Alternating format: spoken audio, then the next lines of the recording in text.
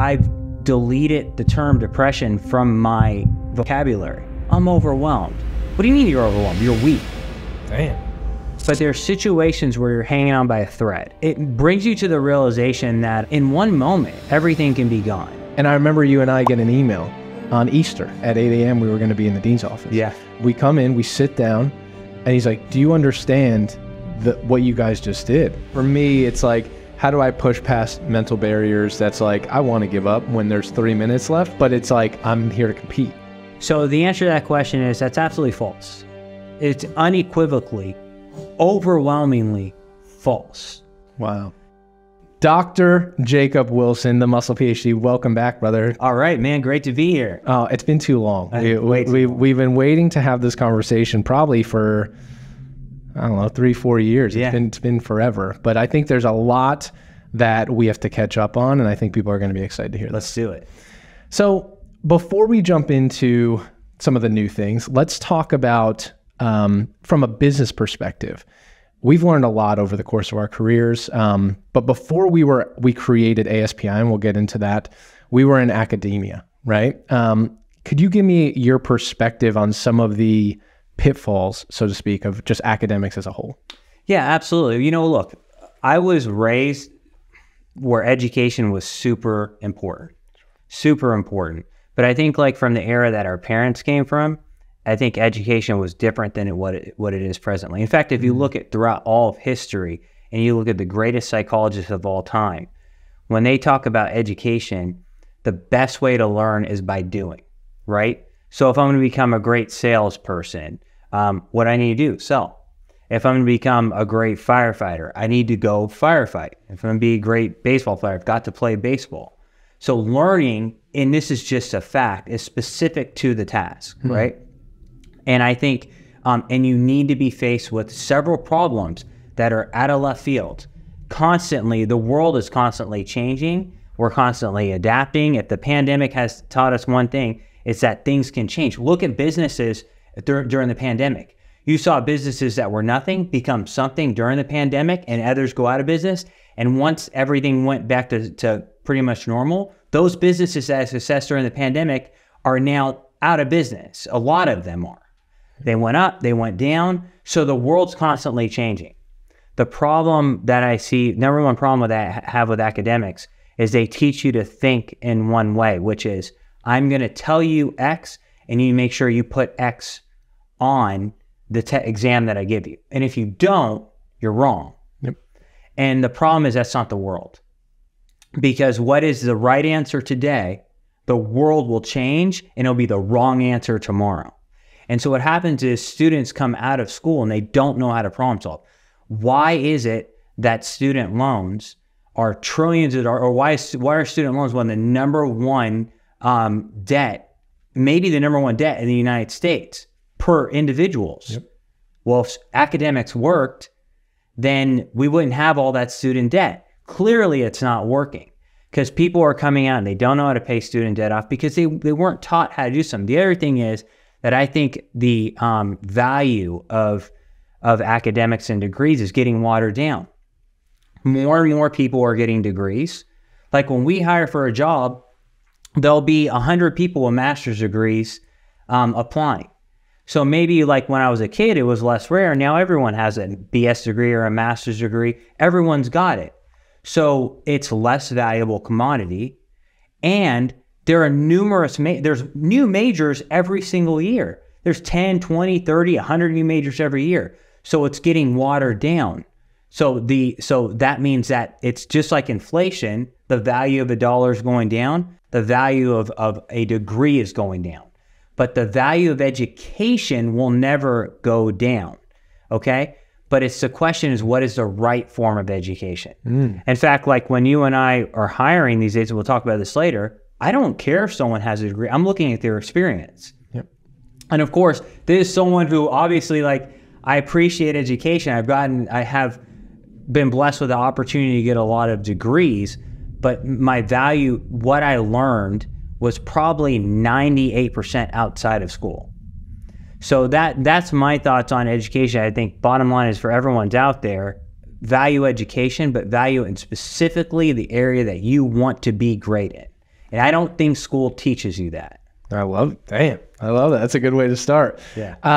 So before we were at academics, we left academics to create ASPI, but that wasn't your first entrepreneurial journey. While you were in college, probably high school, you and your brother, Dr. Gabriel Wilson, created ABC Bodybuilding at the time.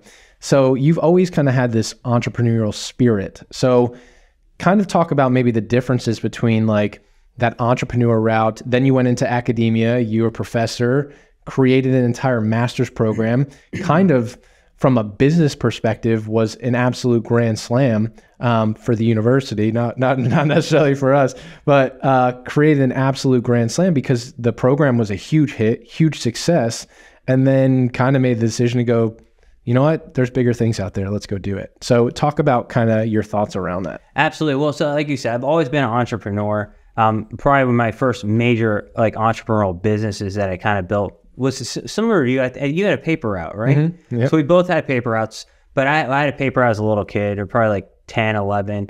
And that's what I learned, how to really be entrepreneurial, because you have to build your own paper route.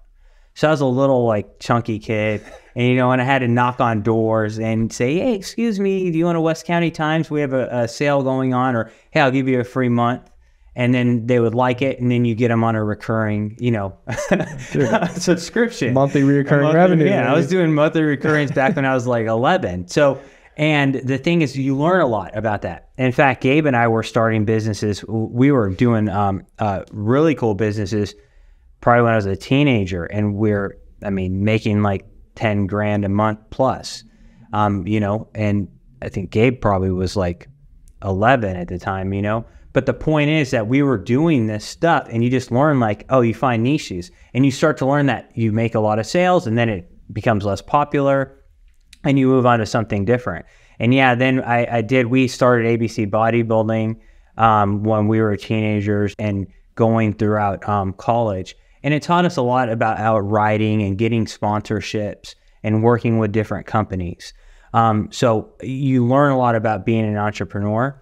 But again, my dad really stressed education, and I always did want to be a scientist. Since I was a little kid, I was doing science, and the traditional route for that was academics for being a scientist.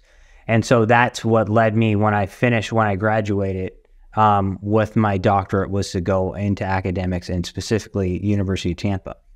So University of Tampa, where we met, is basically, that's where we had decided to, they had a normal undergraduate program, and we had these big visions. You come in just like we have now. We have these big visions to change the world, and we have these big visions to change the university. We said we're going to start by building a graduate program, and of course doing a lot of studies, and we're going to build a nationally renowned research program, and we did. We built a great research program. I think when you and I went to National Strength Conditioning Association, people were citing us left and right. You go to expos, people were citing us left and right. And we built a graduate program, and within the first year, we did all the marketing. It was doing over $1 million. So we brought these principles, and what we did is we started teaching students what it meant to think like business people, but also think like scientists at the same time, right? In other words, like, hey, you need to be smart in a lot of different ways. And so we taught people how to think, how to create an experiment, how to do things in an ecologically valid manner. And I think we had a lot of impact on a lot of lives. Without a doubt. And I think that lesson, or kind of that experience that we went through, for me, kind of being young, very young in that process, seeing like when I came into the University of Tampa, our lab was literally a closet, like probably smaller than this room. It was smaller. Had a treadmill, some filing cabinets, and like some broken pieces of like exercise equipment. And they're like, here you go. This is your lab. Figure it out. That was the moment that I was like, oh my gosh, this is what research is like. But I think you kind of knew, you always had this vision in your head of it could be something bigger. And without support, right? Like it wasn't like, it was like, oh, great, let's build you a lab. Let's do that. They said, figure it out. Yeah. And that's what you did. And it was like, hey, we're going to figure out a way to build a bigger lab. And it ultimately it turned into one of the most renowned labs in the country as far as academics is concerned. And we built one of the most successful master's program literally against all odds, because there was zero support there. Zero support. Zero support. And this is kind of, to me, what led to the realization of how academics work. So we spent so much time building that master's program. I mean, internally, people are like, whatever, you guys are never going to build this program. It'll take 20 years. And I think we had developed it probably 2 years. But we spent countless hours. I remember there's sleepless nights, putting together curriculum, putting together a marketing plan, doing all this stuff. And I could remember, of course, we're working internally, but I remember when the program got launched and we were at an event, and the dean was there, president was there, all these big people. And I remember the dean called up the chair of the department and said, hey, we want to congratulate you on all the work you've done, etc. So all this program got launched. It did 7 figures and zero acknowledgement whatsoever. And it was in a sense, it was like, wow, it's kind of interesting that no real gratitude, etc. at all. And so there wasn't like the president liked the money, but it's just no real value that was like given to the hard work that we did. Yeah. And actually quite the opposite. We were no strangers to probably the dean's office. Oh. I'll give an example. My first visit to the dean's office was, we were doing a study at the time, and there was a participant in the study. She was female, and she deadlifted. It was like 365. Like it was something. It might have been 315. Something super impressive, right? And she was ecstatic about it. And I was like, we want to share this. This was that time when like Twitter was like new, Instagram was like just a thing. So I was like, oh, let's tweet about this. So we had her sign off, had her approve, like, yeah, you can tweet it. She was over the moon that we were going to share, like, hey, congrats on, like, it was the end of the study. And I remember you and I get an email on Easter. Right? It was Easter. Yeah, I remember it was literally Easter. It was Easter. We were with our families who were just going into, for a quick workout. We get an email on Easter that we mandatory the next morning at 8 a.m. we were going to be in the dean's office. Yeah. And now I'm nervous, because you and I grew up where it was just like, oh my gosh, you're in a bad place when you're getting called to the office. Mm-hmm. Like, and so he comes in, and like I can't even make this up. We come in, we sit down. And he's like, do you understand what you guys just did? And I'm sitting there, and I'm like starting to sweat. I'm like, I have no idea what we just did. He goes, you posted a picture of a university student. And I'm like, okay. Yeah, like what? And he goes, verbatim, he goes, do you know that picture could end up on a porn site in Malaysia? And I'm going to have to answer to the parent when they call and say that. And I'm, wow. I almost burst out laughing, but then I realized he was serious, and I'm like, oh my God, this is how it's going to be. Yeah. And you and I sat there and just took a beating from him about how you can't do this. We literally gave him, had the thing from the IRB, he didn't care. Yeah. Did not care. But it was like this vengeance that he was out. And at that moment, I think was a turning point for you and I to realize, like, this isn't going to be our forever home. Well, and it's like catch-22, because even to build a program, you have to market it. So the one time, probably a month later, I got personally called to the dean's office because of a article in a magazine. Yep. Well, how are you gonna market the program? You can't ever do this again, XYZ. And so, you see the walls kind of closing in and closing and closing in, because. And the thing is, all of that stuff's important. Yep. Like, students actually need to see. This is my problem, Ryan, with one of my major problems with academics. And this was one of the major turning points for us. We went to a conference, and like I said, my dad always taught me, hey, science could change the world. And I believe that. I believe that to this day. I don't think academics gets the method to get there, but I think science can change the world. Well, one of our dreams was winning the Young Investigator of the Year award. And at that time we went there, and you actually got you won an award for Study of the Year when you were back doing your research with blood flow restriction. Yep. And that same year, I was blessed to get the Young Investigator of the Year award at NSCN. I was so excited. But when I went up there, I thought my dreams would have come true. And I looked out at the crowd, and I realized that the only people really understand what we were doing were people in the crowd, other doctors, other scientists, that this method of complex writing, like when you write a paper, you write it in such a way that no one can understand it except people with very high levels of education in your specific field. And I was like, this method, all this stuff, it's not going to get out to the general population for 100 years. Like, listen, no one knows more about keto than people who watch this podcast. Why is it that it took 100 years for research about ketogenic dieting to get to the general populace? Yep. Because the system's flawed. So I knew up there, looking out there, I was like, this isn't going to cut it. We got to break free. We got to get out of this and build something better. We looked at each other. We got to get out of this and build something better where we can automatically bridge the gap, because we were being stopped from communicating with the general population. You couldn't do magazines.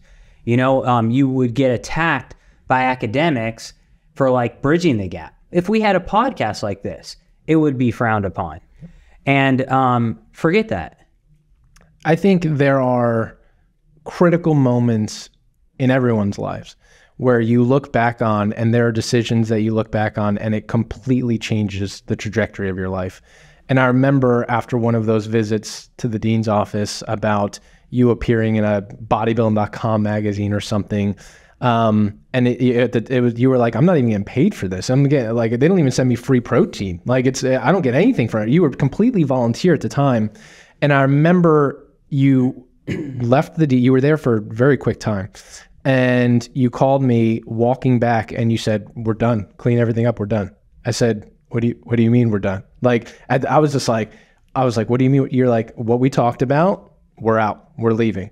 And you went on to explain about how there was an ultimatum, really a decision of like, hey, you can't keep educating people in the general, you can't outside of these four walls. You can't be educating on bodybuilding.com, on social media. You can't be going on podcasts and doing things. You just need to teach inside of the classroom, and that's it. You either take that or leave. And you said, where do I sign the line? I'm leaving. And I think that was one of the best decisions we probably ever made in our lives. It was one of the best decisions. I think the thing to realize is it was here's why it was difficult.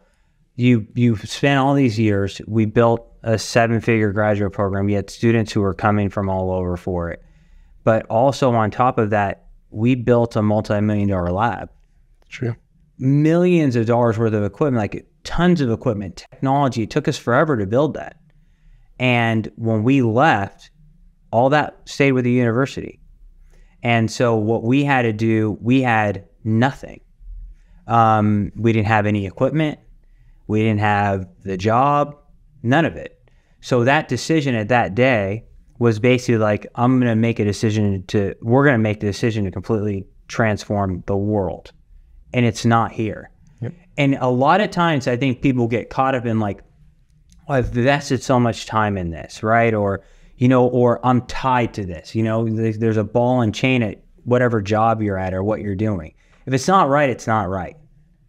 Don't keep staying there, right? It's like quicksand. You're just going to keep sinking and sinking and sinking. You and I think, and during that time, one of the things is there's a great scripture, iron sharpeneth iron. That was one of the most stressful but great building periods in my life. And actually one of the reasons why you and I are no one understands the bond that we have, but you and I. And the reason why is because there's so much pressure. When we left academics, there were so many attacks on us. It was your sellouts, all this, all that. And you find out, let me tell you this, guys, at the end of your life, you might have few friends. People have a lot of friends. I'm sure, I have 100 friends or whatever. No. You don't know your friends until shit hits the fan. Yep. Until something goes crazy and everyone's attacking you, you don't know who your friends are. And like the reason why you and I have such a strong relationship, because the guts that you had to stand strong, and I think us standing strong together in the face of the biggest amount of adversity you could ever have. And we grew a lot from it. But that's what I said. That's why I think it's just, people can't understand, like, true friendships are forged under fire.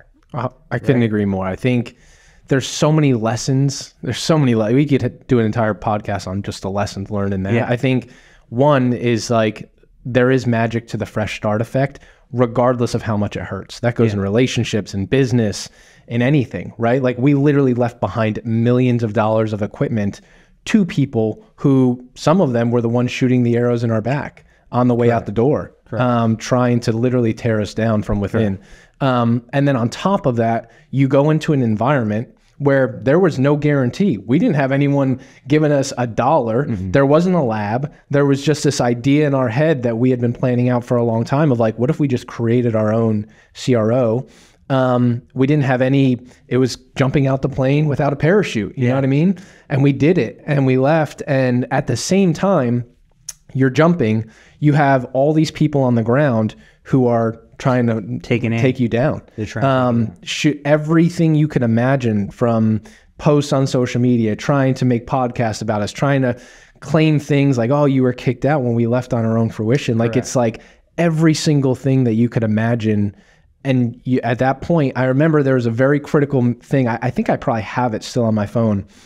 I remember we went back to your house at the time, and we got like one of those like sticky boards that like you flip the pages and you can like rip it off and stick it on a wall. And we got that up and we started writing out ASPE and we started drawing it up. And at that moment, we said, you know what, how the hell are we going to do this? And a couple weeks later, I remember in your garage, we were getting ready to train, and a piece of equipment showed up. And that piece of equipment showed up, and we have a video of it somewhere. A Tendo unit. And you sat there and you're like, you know what? We just left the university. We have this vision in our head of what we're going to build. And you know what? We have nothing but gratitude for everyone out there, even the people that tried to and continue to shoot arrows in our back. We have nothing but gratitude because we think what this next endeavor for us is going to be bigger and better than we could have ever imagined. Absolutely. And you know what, going back to that, I actually, one of the most thankful experiences in my life, I thank the dean for calling us up. I thank the person who wrote the letter to the dean to personally get us attacked. I thank everyone who did attack us, because I have the most gratitude for them, because that's actually what made us. 100%. You know, that's the thing. Here's what I think. A lot of times people think, oh, woe is me, things are hard. Oh, woe is me, like I had to leave my job. Good. Woe is me, something didn't go good for me. Or great. You know, woe is me, you know, my girlfriend broke up with me. Awesome. All of those things are things that build you. It's almost just, it's like saying this way. If I go to the weight room, if I don't go to the weight room and lift weights, when I go to lift, it's painful. It's very painful. Good. That's what makes you grow, right? So every single time you get punched, if you didn't have any of that, what would you be? Soft.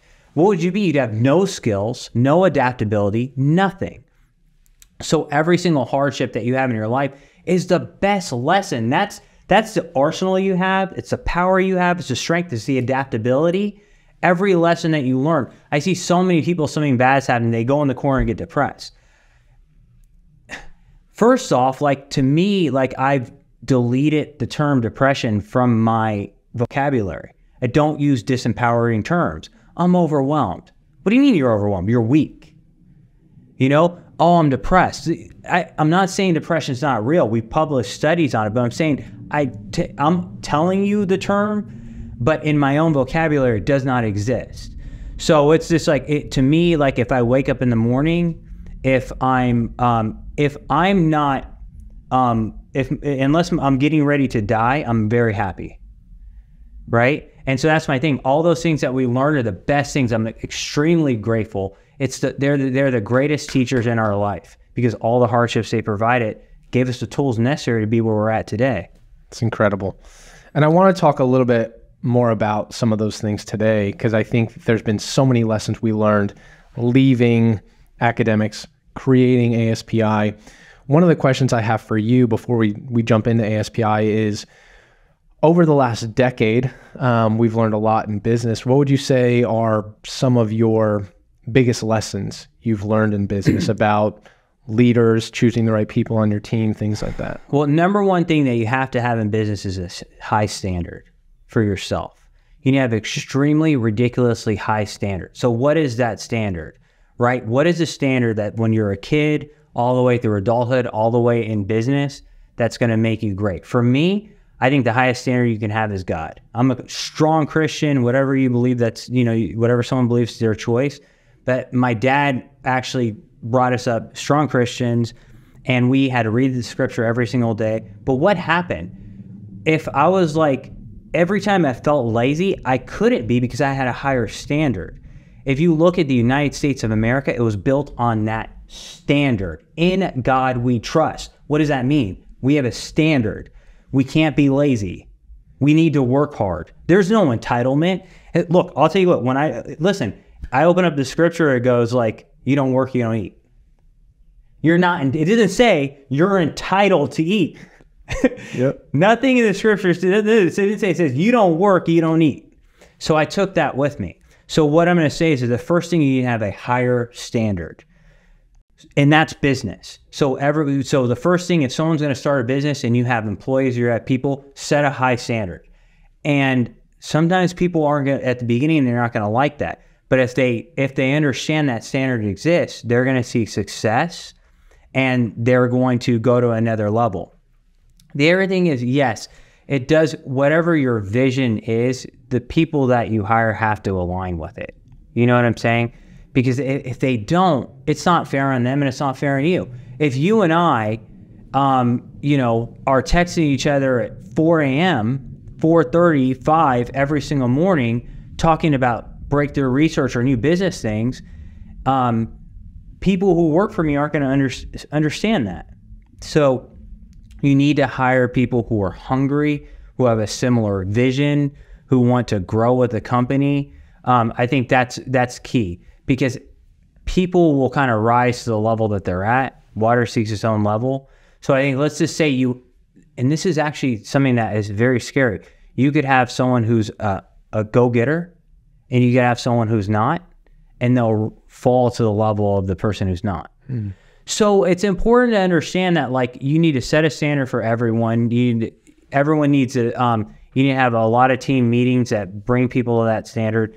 But I'd say that's the first thing in business is your standard. The next thing is, in business, I would say, is people talk a lot about hard work, but like when you set a standard that's constantly before you, it drives you.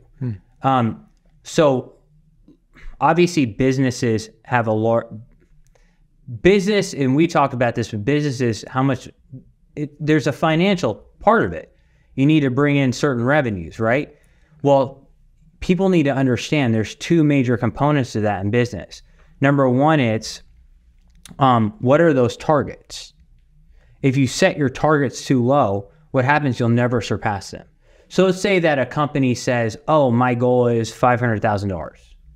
And they're busting it behind, they reach $500,000 in the first 3 months. All of a sudden, they'll go flat. They won't make any more. It's like, I don't understand. I started off so good in the year, and at the end of the year, I'm only at $550,000. Because you said your goal was $500,000. You reached in the first 3 months, and now you're, okay. So no, you need to set, so those standards need to be quantifiable. I think that's kind of the other thing too. And then the next thing I think that you and I have learned in business is that you have to bring unique value to wherever company that you're in or what you're going for. So you have to analyze what's the competition.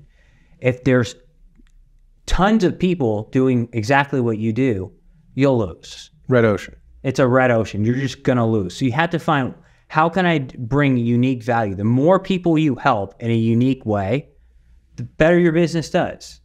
So those are some of the lessons that I definitely learned. I love it. All great lessons. I think things that people can apply for themselves, for their businesses. You could even apply those kind of in relationships. Oh yeah, 100%. Yeah, same concept. One of the things that you and I have been talking a lot about recently is when developing team dynamics, it's viewing it. We're both sports fanatics, right? Formerly played hockey. I formerly played baseball. But you have to treat a team or a company or a business like a championship team. Like you're going out to win the championship. And that's going to mean that you have to put the best team forward on any given night. And people who rise to that occasion will thrive and succeed.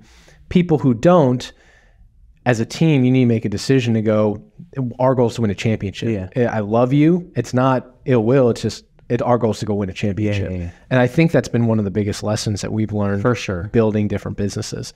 The other one that I want to talk about was you and I very early on made investments, some that have completely failed. Other ones we've learned when you bet on yourself, it's a great bet. But we made some investments early on. And I'd say one of the biggest lessons we learned is betting on the jockey matters, right? So finding the right jockey is everything. So if you find a good jockey, someone who can go out and they just figure it out, they have that work ethic like you talked about, relentless, nonstop pursuit. They don't think things should just be given to them just because, oh, I need more money, or, oh, you know what, it just didn't work out, sorry. Like you want people who have skin in the game because they're going to go and fight when things get tough.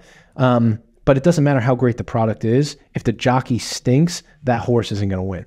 Exactly. And the jockey's got to know that, hey, here's the investment dollars. Once those runs out, you better figure it out by then. 100%. And we've invested in companies where like we've invested in the wrong jockeys, and we've invested in companies who are invested in the right jockeys. But you need to make sure that they have they're hungry and they're relentless, just like you say. Agreed. 100%. So let's talk about ASPE. Let's dive into ASPE. ASPE, Applied Science and Performance Institute. So we leave academics. We create arguably one of the greatest institutes in the world focused on scientific advancements. Everyone thinks it's like, oh, that's where sports happen. We actually have a huge sports team coming this week that we're going to be working with, and we do that. But we also are deep into anti-aging, longevity, things that we'll talk about later on. But when creating ASPE, like people go, how'd you do it? Right? Like, how did you guys create a 20,000 square foot facility that does multi-million-dollar research all year round? How's that even happen? Well, yeah, man, like you said, I mean, ASPE is a really interesting, it's a really interesting business, really amazing thing. And I think we originally did build it for sport, and performance. I told you, for those of you guys who haven't watched, like, if you guys are sports fans, and I know like boxing is probably on people's tip of their tongues because the Jake Paul fight this weekend, right? But that just happened recently. But anyway, as a kid, I know I personally watched Rocky IV, and when seeing the Russian in that laboratory that was in, it was a huge inspiration. So, and I think you and I created something that was way better than that. But how you do is just basically everything that you just said. I think you have to understand that, like, in a business, you want to create unique value. So what you and I wanted to create research that could bridge the gap and help people ultimately. And well, what do people need? People want to live longer. We want our parents to live longer, right? People don't want to have cardiovascular disease. People want to perform better. It doesn't matter if you're an athlete. No one wants to be out of breath walking up the stairs, So what we did was we created ASPE. We brought in a lot of scientific equipment and everything like that, but we understood that we have to target areas with the greatest amount of value. That's all a business is. It's vision, hard work, and value. So we mapped out, okay, what are partners that we talk about them as partners, People talk about CROs, which is like a clinical research organization. We talk about partnership research organizations, okay? That's what we are. We partner with firms who want to help people. And the more people you help, the greater the contracts become. It's that plain and simple. So it's like you don't even have to worry about the finances in a sense. Obviously, that's what a business is. You can think of business as money in. But the bottom line is that if you focus on the value component of things, the contracts happen. So we look to partner with companies that are looking to build value.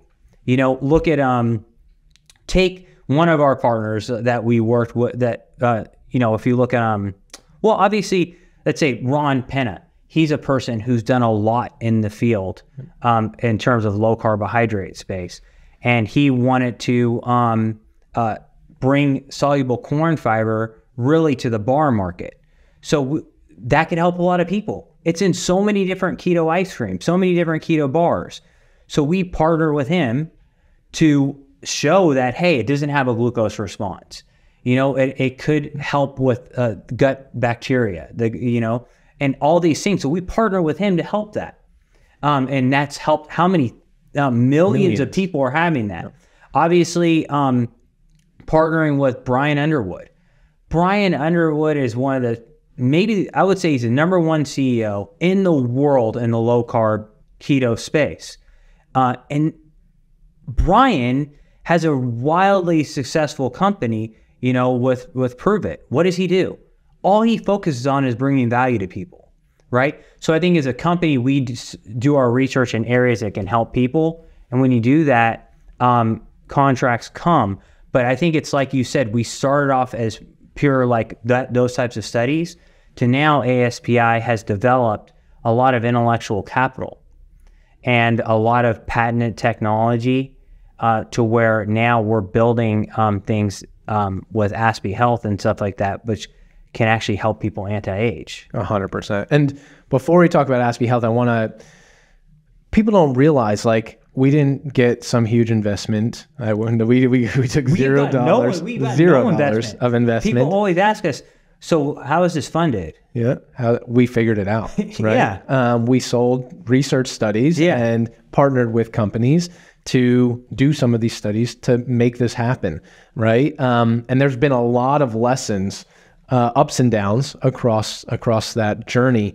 One of the things that I want to touch on really quick, because I think it'll be interesting, is so we started with research, right? We thought, oh, you know, we're going to do this sports science for specifically and only for athletes. Yeah.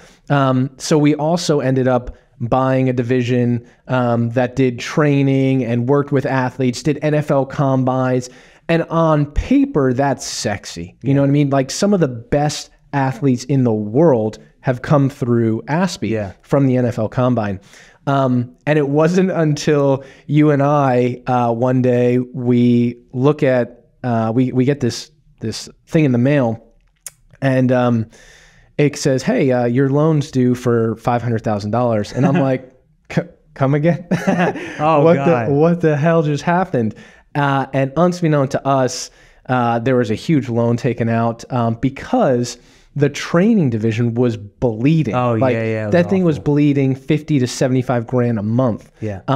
And you and I were just so focused on research that we trusted other partners to run that division, which was a big lesson for us to learn, is like, you can't take your eyes off of something and then all of a sudden you end up with $500,000, $750,000 in loans. And you're like, where the hell did this come from?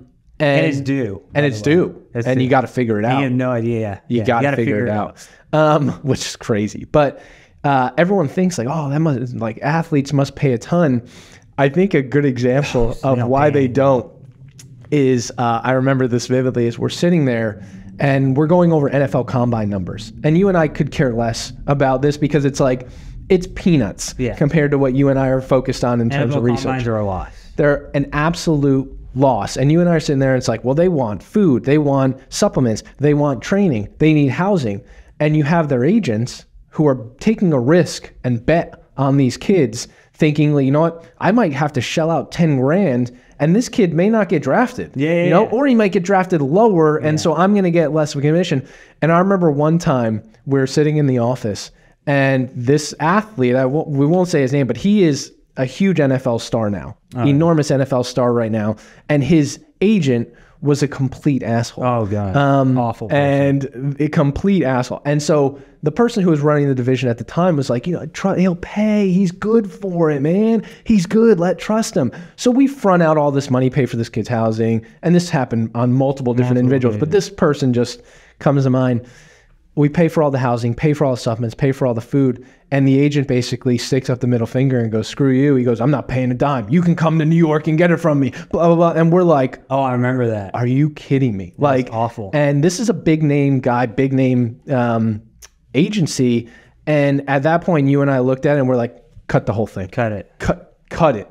And it was probably another one of those moments that's the best decision. We literally just cut the training division overnight and we're like, we're done. Exactly. I don't want to deal with this. This is a headache. It's a nightmare. And so sometimes it sounds sexy on paper and you got to cut it. Well, and here's the thing, and here's a big lesson for you guys to learn. If you guys are starting a business, you understand the forces that are coming against you, right? And think about it. Technically, we could have millions of dollars worth of research equipment, but you could have a guy who's just got out of college who can train an NFL combine player. That's your competition. Means everyone's your competition. And when everyone's your competition, there's price wars. And when there's price wars, you will lose. So I think that's why one thing you need to work with stable firms and governments if you're going to do athletics. That's why, for example, with you and I, with ASPE, that's why we have been talking and doing a lot of work with more governments and stuff like that. We're doing stuff right now with like Saudi Arabia, and speaking with Abu Dhabi and things of that nature. These are people who are great people. They have huge visions, and they understand that it takes resources to build something that's larger than where we presently are at. So again, I think, and of course, someone who just graduated, whatever, who doesn't have any equipment, they're not going to be able to work with a government, right? Sure. So that's, again, in business, you need to find a point of differentiation and you need to be able to bring value where others can't value. It's brilliant. Great advice. Now, what would you say makes ASPE research unique? Like, what are some things that we do that other CROs don't do? Like, what focus on quality, how we collect data? What are some of the things that you say are unique? Well, I think the biggest thing is we look from the perspective of the everyday consumer. Okay, so and a lot of it's based on our own families and friends. So it's almost like when we're looking at stuff, we're like, hey, how would this help me? And how would this help my parents? And so that's the first thing, is we look at from an applied standpoint, and we design studies that take a practical approach. Take, for example, someone might come up to you and go like, I have this ingredient and I want to do this really complex brain scan to prove to the world that it's helpful for people. But in reality, what are you going to are you going to show that on a label? Hey, taking this supplement increased fMRI, activity. No one's going to buy your product, and more importantly, you're not going to be able to change people's lives. Correct. So you're going to end up spending a lot of money. So the first thing we do is it's telling the company like, hey, look, you really want to help people with this product. That's why you got into this, right? Okay, let's design an experiment. Who are you trying to help? Well, you know what? Is a lot of people, as you get older, you're not as energetic. Okay, so let's focus on things of energy. Let's focus on energy and vitality. Let's get those measures, because if you really believe your product's going to help people, we need to investigate areas that can help people. And then when it actually turns out if it does help the person, now they have a marketable claim that hey, this is proven to help people. So I think that gets it to more people. So we design experiments that test claims that are applied. And when they're applied, they have a much more rapid capacity to spread throughout society. So I think that's what makes us unique, is that we have the end user in mind. And we will tell people, like, this point, it's not going to really help people. Yep. So I think that's one of the things that makes you, the next thing is that we truly are partners. We always look at the perspective, like, we want to help change people's lives. And so if people aren't aligned with us on that, we'll turn them down. We'll turn them down. We don't want to take on partners who aren't actually trying to make that impact with people. So I think a lot of what we do is coming from the heart. And that's a nerve. Whereas other, like, CROs, I don't care. As long as you're paying the cash, yeah, it's fine. As long as you're paying cash, you're just a number, and here's the data, buy, you know? And most of the time the data's trash. And most of the time the data is collected poorly. It's collected poorly. It didn't look at what they wanted to look at. And that's the problem. Yeah. Right? Super interesting.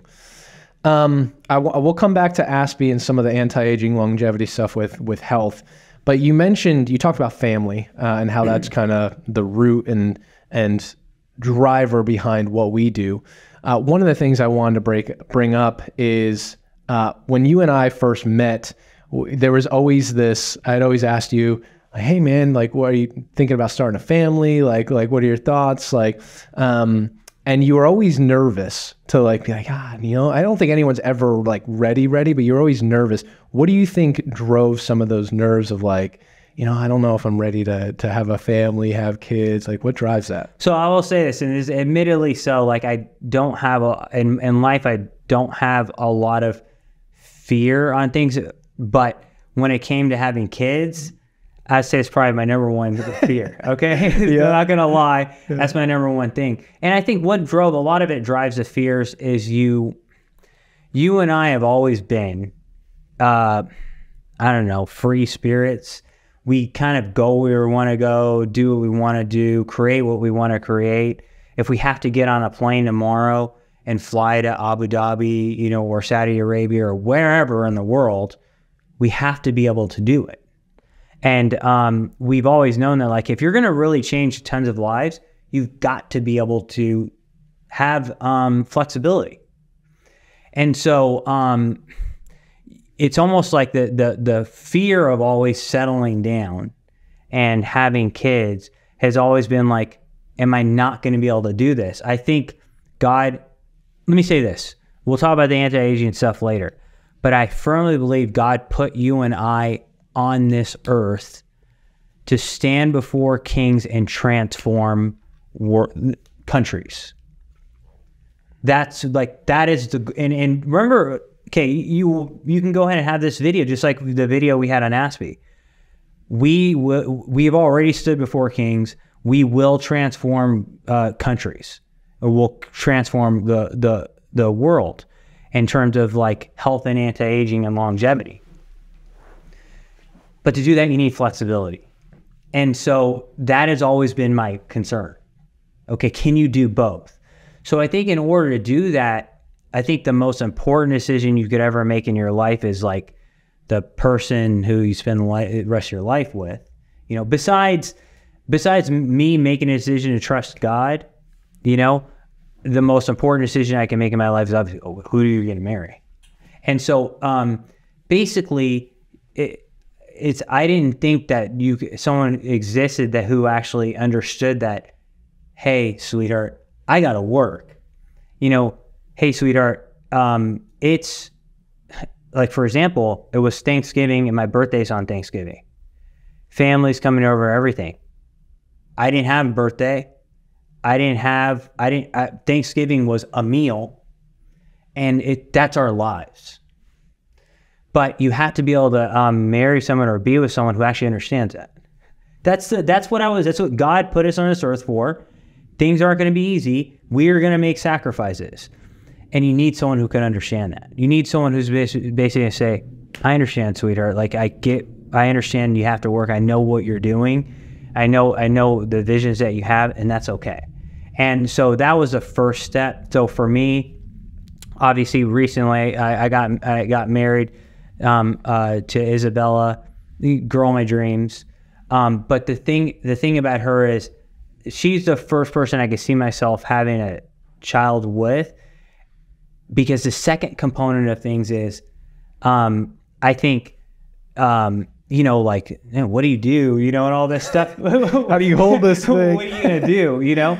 I can tell you my idea of like what I think I'm supposed to do with this kid. I'll tell you that. But like all the other intangibles, like the motherly stuff and like the intangibles and stuff like that, I listen, I'm a fish out of water, and she's not, you know. So she's like researching tons of books and setting up all this stuff. She knows that she's very comfortable like that. Just like you and I could talk business, she can talk about this stuff, and she understands like, I got this, and you got to do what you got to do, and that diffused me. It made me feel like, okay, wait, this is possible. And the third thing I think that's very important is to understand is that you need strong people in this world, and you just do. And so strong people need to have kids. You know what I mean? So I feel like, so one of the things that's hit me, I think recently, when you look at like I read a lot about history. I'm big time into history. So you read about a lot of great kings like Charlemagne, like, you know, the various Caesars, you know what I mean? Alexander the Great, all these things, you know, or his father Philip, all of these great conquerors understood that they had a duty to their bloodline. So I think one of, you know, my hero is my father, you know, and he, my dad worked and grinded and toiled and slaved and worked whatever. He's the smartest guy I've ever met. My dad is a genius. He's one of the smartest people I've ever known. But I feel like also like, man, I have a duty to my bloodline. And when I got kind of that grasp and that realization, I got into that. Like I could trace my bloodline back to kings, you know, if I go back and look. And my dad taught me I have a duty to my bloodline. And so I realized that like, I just like with business and leaving the university, I got to set that aside because I have a duty to my bloodline. I have a duty to my dad. I have a duty to my ancestors. I have a duty to my Father in heaven, that like, we got to carry this on. And so now I realize that having a kid is like the best way to change the world. You know, you can keep that going. So those are the things that got me over that fear. I love it. And I think I remember when you kind of told me like, hey, we might start trying. And I was like, oh man, that's all. I was pumped. I was super excited. And I was like, dude, you should go get like a semen analysis, right? I was like, we should see where you're at, how things are going. And you did that. Talk a little bit about the results of that and how kind of like, it was like, oh shit, what do I need to do now to try and give us a better shot? Yeah. So I will say this, like the thing is like, okay, let me say this, if you're a business guy and you don't sleep much and you're constantly under stress, obviously one of the repercussions of that is going to be fertility, right? Yep. So one of the things is like when I got that analysis, it basically said you can't have a kid. Like, I mean, it was like the threshold's up here, and it was, you know what I mean? Yep. So obviously, like, when I told my wife, she was sad, but basically it just said you can't have a kid. Now this was last July, because that's when we were starting to try, and so obviously, you know, like, you hear these horror stories of people who try for years, and they just have had friends who it's just very sad. It's disheartening. The funny thing is that I've been in these situations like my whole life. You know, I've told you stories about my dad. I'll tell you, this is actually my whole life, and this is your whole life as well. What we've seen, the things that we've seen are miraculous. But like, I'll tell you like a story and then I'll apply it to this. But it's a story I'll never forget. But my dad told you education was very important. And when we first grew up, we initially grew up in a poor neighborhood, which again, I'm extremely grateful for.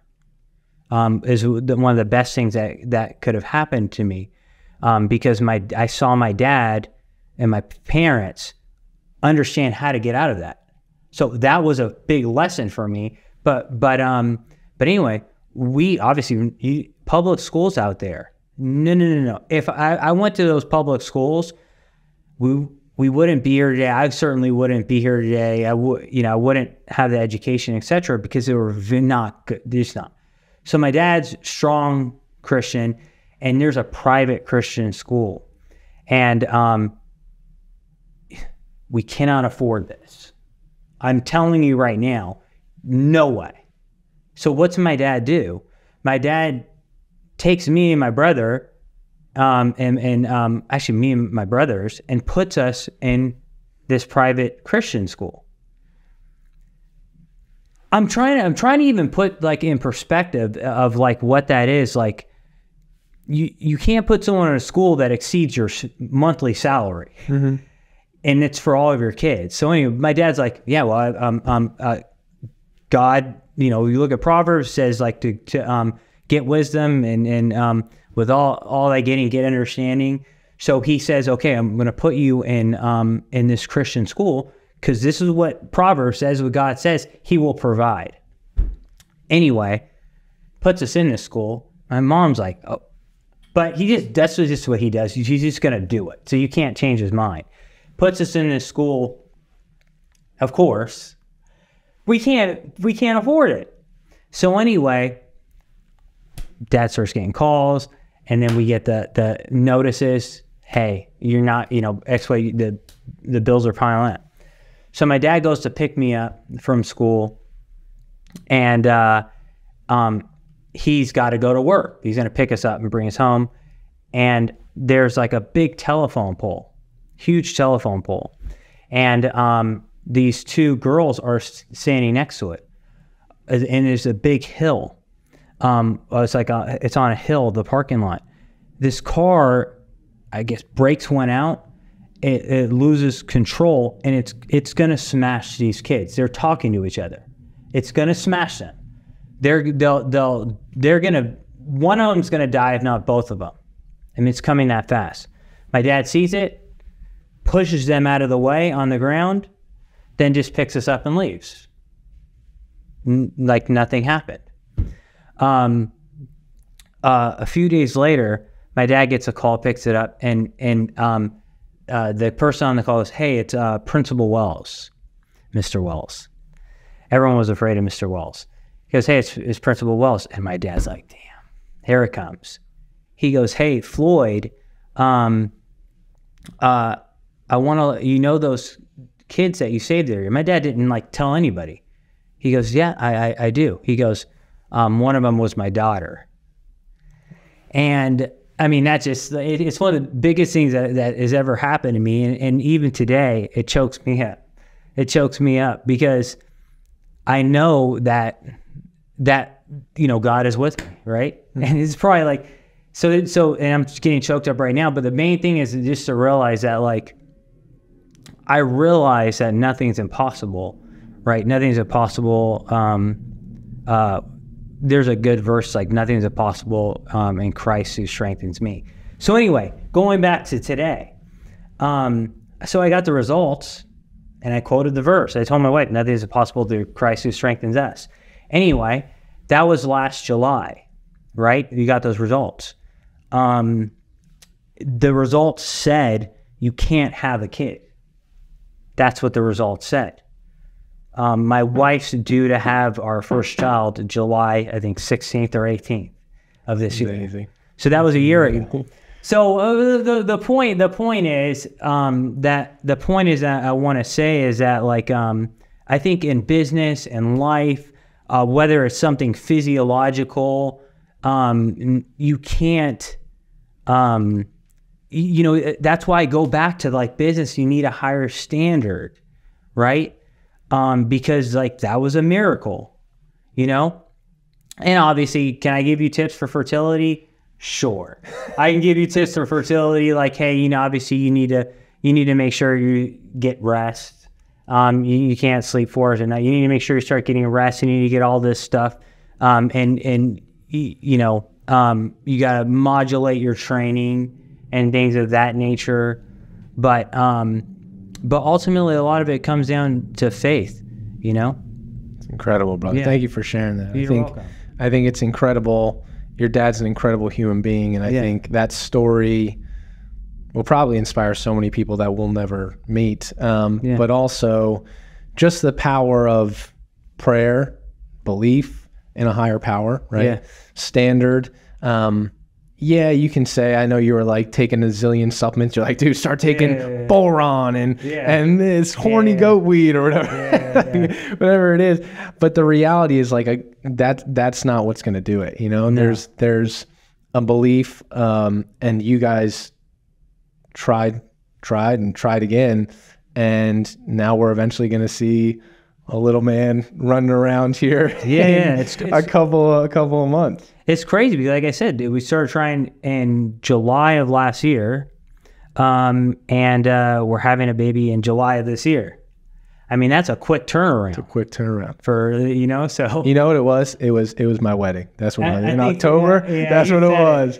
I set you guys up, and that was it. I think it was a wedding. I think it was. I think it was a wedding. No, it's incredible. I think I know you're still probably still have nerves, but there's no doubt in my mind. I know Isabel's going to be an incredible mom, but I know that you're going to be an incredible dad. Thank you. I appreciate that. I'm super excited for little man to make his appearance. Eventually he'll be sitting right here having his own podcast episode. But man, I'm so happy for you guys. Thank you. I really appreciate that. Building off of that, I don't even know how you can build off of that because that's so incredible. Let's talk animals. So we're in the family realm still. Yes. You talked about how to optimize, have kids against all odds, right? And now that miracle's happening. Let's talk about animals because you and I both love animals. They're like before human children, they were like our children, right? They still are. Let's talk about why do you have this? I talk about the Wilson Zoo, but like you have this need or energy to like not just rescue animals, you rescue the animals that like everyone else would look at and be like, that animal's like on death's door. You know, like it's like with Manny, Daphne, you had Darlie, you got the 2 cats. What's the reason behind that? So my brother Gabe and myself and we basically, even my brother Riddell, but basically my parents raised us to really love animals. So there were times where we had like, we grew up with boxers and cats. There were sometimes we must have had 6 boxers and like 3 cats all at once. Small, not like a huge place or anything. But my parents always taught us that like, hey, if you treat your animals right, you know, you can always kind of tell the character of a person by how they treat those who are innocent. So for me, it's almost, I'm trying to think of the best way to describe it. You and I have been faced in so many situations in life where, like, again, leaving the $500,000 thing, which is a drop in the bucket to the things that you and I have faced. You know, leaving the university and a million things that we probably can't even talk about, okay? But there are situations where you're hanging on by a thread. And it brings you to the realization that in one moment, everything can be gone. And who are you relying on then, right? It's people who care about you, people who are kind, you know? And I've always believed that if you can help people who are, you know, can't do it for themselves, that you'll be taken care of, in a sense. That's what my dad always taught me, and that's people. But I think a good sort of allegory for that, or scenario for that, is animals. So basically, that's the kind of the backdrop perspective. They're innocent, they can't help themselves, and so I like to make their dreams come true. Is my biggest thing. It's like, I want to take an animal who's hopeless and like give them the greatest life, you know? And so that's kind of, that's the concept. I don't know. That's what it is for me. It's like, man, you can show active kindness to something that's helpless, you know, they can't do it for themselves. So what we do basically, Isabella and I, we will go and find animals that are in the greatest need and who no one's going to pick and have the most problems. Now, I'll say this, there's a lot that comes with that. A lot. I mean, the bills on our animal bills are insane. They're nuts. But that's what we do. So like basically, and then of course, the second reason is, this is a scientist in me, okay, is that it's also a great way to show that what you can do in physiology. So like, for example, let's take Manny's kind of one of our greatest examples that we have. But like Manny was a beagle. He was like 8 years old, and he was basically in a kennel his whole life. And he had no real human interaction. His previous owner kind of would just open up the kennel door, put in food. And so he didn't have good social skills, and he was completely out of shape. And quite honestly, I don't think he probably would have died within 6 months. He was obese. He had cognitive problems. And so basically we adopted Manny, and we adopted his sister at the same time, Darla. But Darla was very skinny. She was skin and bones, had no hair. She couldn't even go outside. She was very skittish and terrified, and malnourished. So anyway, we rescued them. Well, hey, the point is, you can take this dog and do everything that we're saying to do, everything you say to do with What the Fat, and what we talk about every day on ketogenic dieting, we're going to apply to this dog. So we did. We took him, we put him on a low carbohydrate diet. We home cooked for him, which is basically like, you know, ground beef. And we did, people do different things. Some people do raw diet, and that works amazing. I know it works great with Scoot. Mm-hmm. Manny has like a really big appetite. So we had to kind of like but he likes vegetables. He'll eat vegetables. So you kind of have to keep his appetite. So we basically cooked ground beef and like green beans and a bunch of grains. And so that was the diet we put him on. Manny went from being obese to being incredibly athletic. You know, where he looked like he went from being like, he looked like he was on his deathbed to looking like a young puppy. And we were able to transform him. And what are the principles that we used? Everything that we talk about. He went on a low-carb ketogenic diet. He intermittent fast. We do sprint interval training with him. You know, so basically, and the way we do that is you get a bone and have him chase you. You put it in your back pocket. Put it in my back pocket, and I'll run back and forth. He's actually done sprints at Aspie before. So he'll sprint back and forth on the turf. He gets really excited. And so that's sprint interval training. So everything we're saying to do, and he radically transformed, right? And so I think, that's the kind of the main reasons that we have an opportunity. We recently adopted another animal who came from a puppy mill. Her name's Daphne. She's a work in progress in terms of like, you know, but she was emaciated. Yeah. You know, and she looked totally emaciated. This is interesting because now this is a lesson for everybody here, but for you, sometimes you have people in your life, they just don't want to move. They just don't. So Daphne does not, she likes to sleep all day long. So I realize I'm gonna get one burst of energy from her a night. Usually it's when I come home, she gets very excited. Or if like you get like a wet rag, I've just discovered this in the last week. If you kind of just wipe her face and everything like that, or wipe her fur, like you're kind of giving her a bath. You know, when dogs get a bath, they go wild. Yep. So even her, and once I get her excited, she likes cheese. She likes Gouda cheese. That's her favorite. So you put a wet towel on her, you give her a Gouda cheese, and she'll chase you back and forth. And so with her, what even studies show, it's not necessarily that if you just do interval training, that's like everyone watching this, guys, if people who are watching this, if you don't have time, you have 5 minutes in a day. It's like you talk about, you always say it's like, no, you have time. It's what you're prioritizing.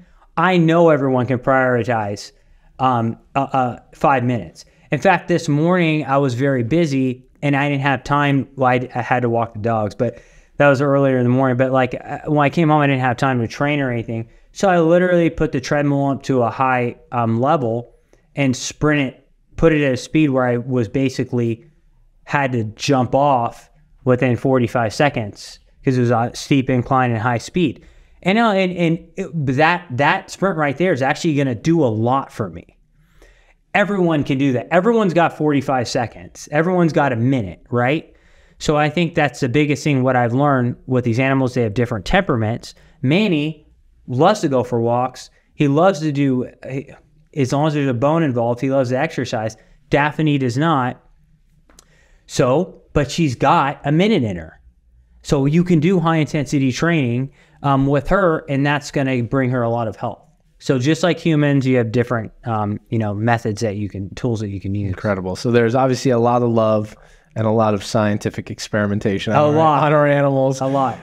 And they're on everything you can imagine. Yeah. And so talk about some of the supplements. I'll preface it. So anytime there's something new that you'll research, I usually will get a text or a WhatsApp, and he's like, dude, you got to get this. Like the one is like UC2, right? UC2. So UC2, everyone's animals should be on it. But you're like, dude, UC2. I'm like, all right, how much to give them? Like, and granted, Scooter's like 20 pounds, 17 now, but like I'm like, how much should you give him? The bottle, now this is for humans. The bottle's like 1 pill per day for humans. And he's like, just crack open a pill, put it in. I'm like, really? He's like, just do it. So we've been doing that. So it's just like, it's super dose of UC. Oh, incredibly for his arthritis. But same with Manny. Talk about some of the supplements that you have, Mom. And this goes back to our original point, like what makes us different as a company. Like Lonza is a massive pharmaceutical company that we're a multi-billion-dollar company. One of the ingredients that they have is UC2. And they've had a lot of research, and actually they found that it helped with dogs. And we know it helps with humans. So basically, doing all this research, I'm like, well, the dogs also have, arthritis and stuff. Scoot did. Manny was having some problems with his left leg. And what I do is I did mass dose it, and man, it did wonders on him. But like the supplements that I use on the animals is, I give them basically NMN for anti-aging. So basically, if you guys know, and I'm sure a lot of people, you're probably one of the few audiences who have heard of NMN. Out of 99.99% of podcasts, this is probably one of the few ones that people might know what it means. Basically, guys, you guys all know, and I'm sure Dr. Ryan's talked about this, but as we age, NAD levels lower. And NAD is very important for maintaining mitochondrial function, which is everything. And NMN basically increases NAD levels. So all the dogs get NMN every night. They also, want to get help with their brain function, because as you age, we have an aging brain. Now, the thing for everyone to understand is that people... We'll get into this more, I know, later. But a lot of times you have a single blood test or methylation test, and you have these individual tests. Well, the thing for aging, my biological age is this. What most people don't know is that your cardiovascular age could be 30, and your skeletal muscle age could be 70. And every system ages at different rates, and that is a fact. Okay. And so basically just understand that, guys, like when you're dealing with anti-aging, a single test might tell you like some average. Okay. but every system that you have will age at different rates. And that's, everyone knows genetically it's different between everybody. So NMN is more of a holistic anti-aging type of thing. You're treating kind of the root problem of aging, which in large part, certainly mitochondria is behind that. And then also you have cognitive declines, which obviously mitochondria is important for that too. But I will give the dogs phosphatidylserine because that is important for memory, which we know declines with age. And we know things like phospholipids are very important for brain function and memory, and also stress regulation.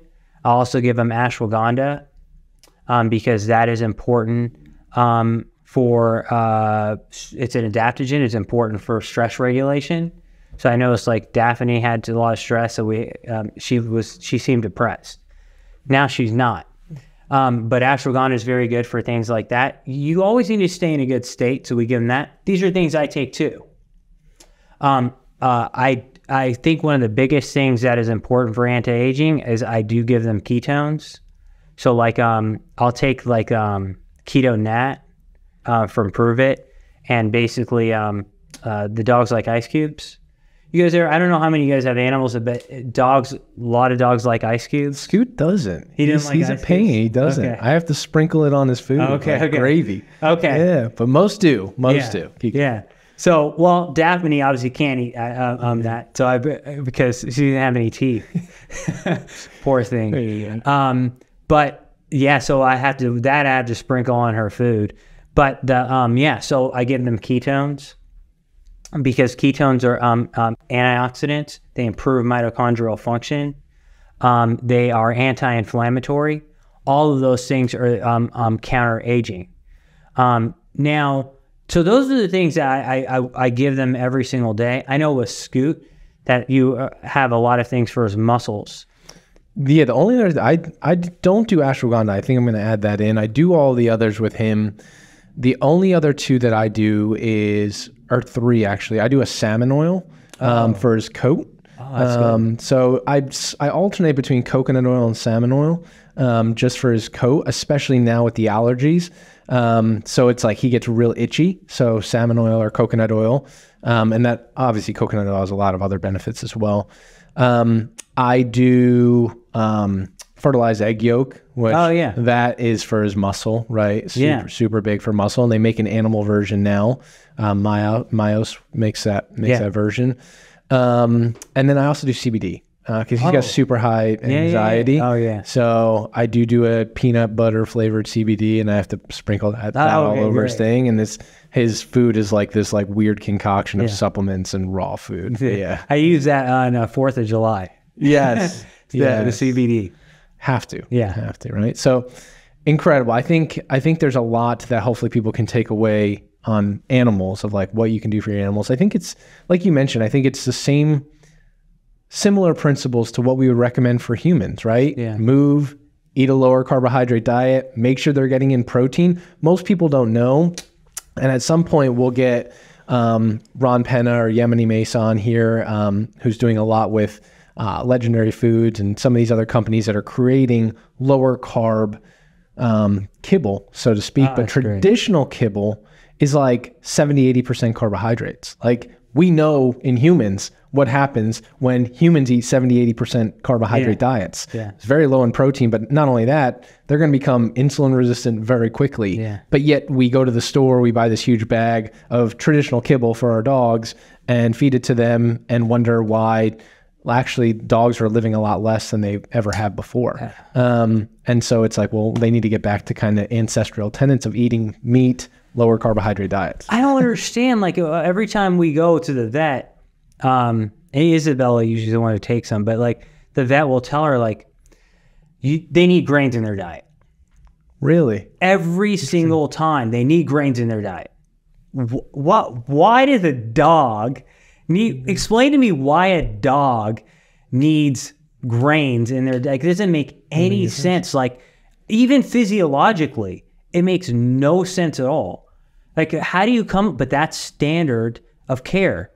It's the same thing with traditional doctors though, right? I'm super fortunate because our vet, I told her straight up, I'm like, he's going to be eating raw. I said that he's on like a low carb ketogenic diet. And she actually was just like, that's great.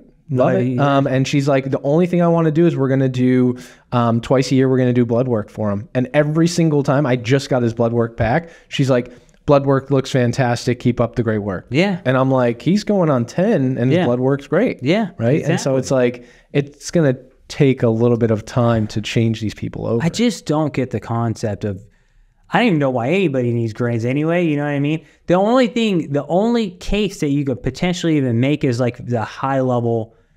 And of course that's debatable on athletes. We can get into that, but it's debatable. It is debatable. In fact, our research shows that you probably don't. But it's the only case that you could make for like, hey, I can use a lot of carbohydrates because I'm burning thousands of calories a day. You know what I mean? So I'm using carbs as a fuel. But why does a dog need grains? In fact, why do humans need a lot of grains? You know, unless you're expending thousands of calories, is where you can make a case. Let's go to that level. Let's go there. So what is the necessary amount of carbohydrates, or what is the recommended amount of carbohydrates roughly? Give examples maybe of what you might recommend for people to consume. Does it depend on their activity level, their level of insulin sensitivity? Obviously, there's a lot of factors that go into it, but do people need to be consuming 500-600 grams of carbohydrates? Is there ever a need for that? Absolutely not. I don't see ever a need. There's never a need for 500-600 grams of carbohydrates. The only case that you could make for it is someone like Michael Phelps, people who are like, okay, I'm swimming 6 hours a day. Well, guess what? They technically could use it as a fuel source, and but that's the case. That is 1.1% of the population, right? And even then, that you may not need that. So how many carbohydrates do you need in your diet? I mean, none. Now, what I'm saying is the reason why I'm saying that, so someone's going, you don't need glucose? Well, technically, your body can make carbohydrates. All the carbohydrates that you need for your needs. It's just a fact. If I'm on a ketogenic diet, my blood glucose levels are normal. You know? And in fact, intriguingly enough, we found this. We did research. We found that when you're on a ketogenic diet, your muscle carbohydrate, because we went to conferences and people pointed their fingers and yelled at us, you need carbohydrates because it's the main fuel you use in high intensity exercise. Our research showed that you actually have normal glycogen stores. Glycogen is the stored form of carbohydrate in your muscles. For everyone listening, you actually make glycogen in your muscles without carbohydrates. So now, what I will tell you, what I will say is, I think carbohydrates can be used as a tool. I'm not anti-carbohydrate. I'm using carbohydrates for what they can be used for, which is a tool. So I think they can be an ergogenic aid. So for example, like, you know, I might, if I'm going to work out, if I'm maybe going to do a leg workout or something like that, I might have, I could have 20, 30 grams of carbohydrates or something, around my workout. And what happens is I'm so insulin sensitive and my brain's not used to the carbohydrates that it gives me almost a caffeine effect. And because my workout's going to be an hour, we actually published a paper with Jordan Joy. Dr. Jordan Joy now. He did his first dissertation. But basically what we found was that when you consume carbohydrates in small amounts, like I said, 20, 30 grams before you work out, you don't get knocked out of ketosis. So it could be, and actually in that study, the one thing sometimes that we see that could be impacted sometimes is like peak power output.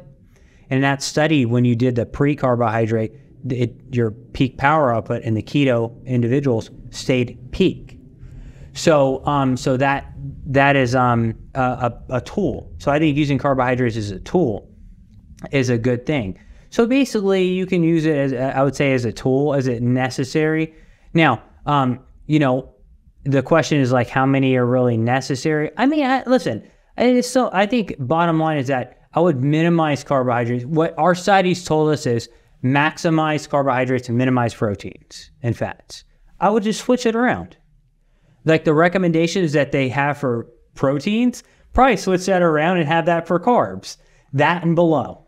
So that's probably the highest amount that I would have. You know, if you look at the recommendations that they have for protein, they might recommend like 80 grams, 70, 80 grams a day. That's probably the max amount that I would say is really needed. And then probably below that. But I definitely would never say over 150 grams of carbs, 120 to 150 grams. That's like, to me, high carbs.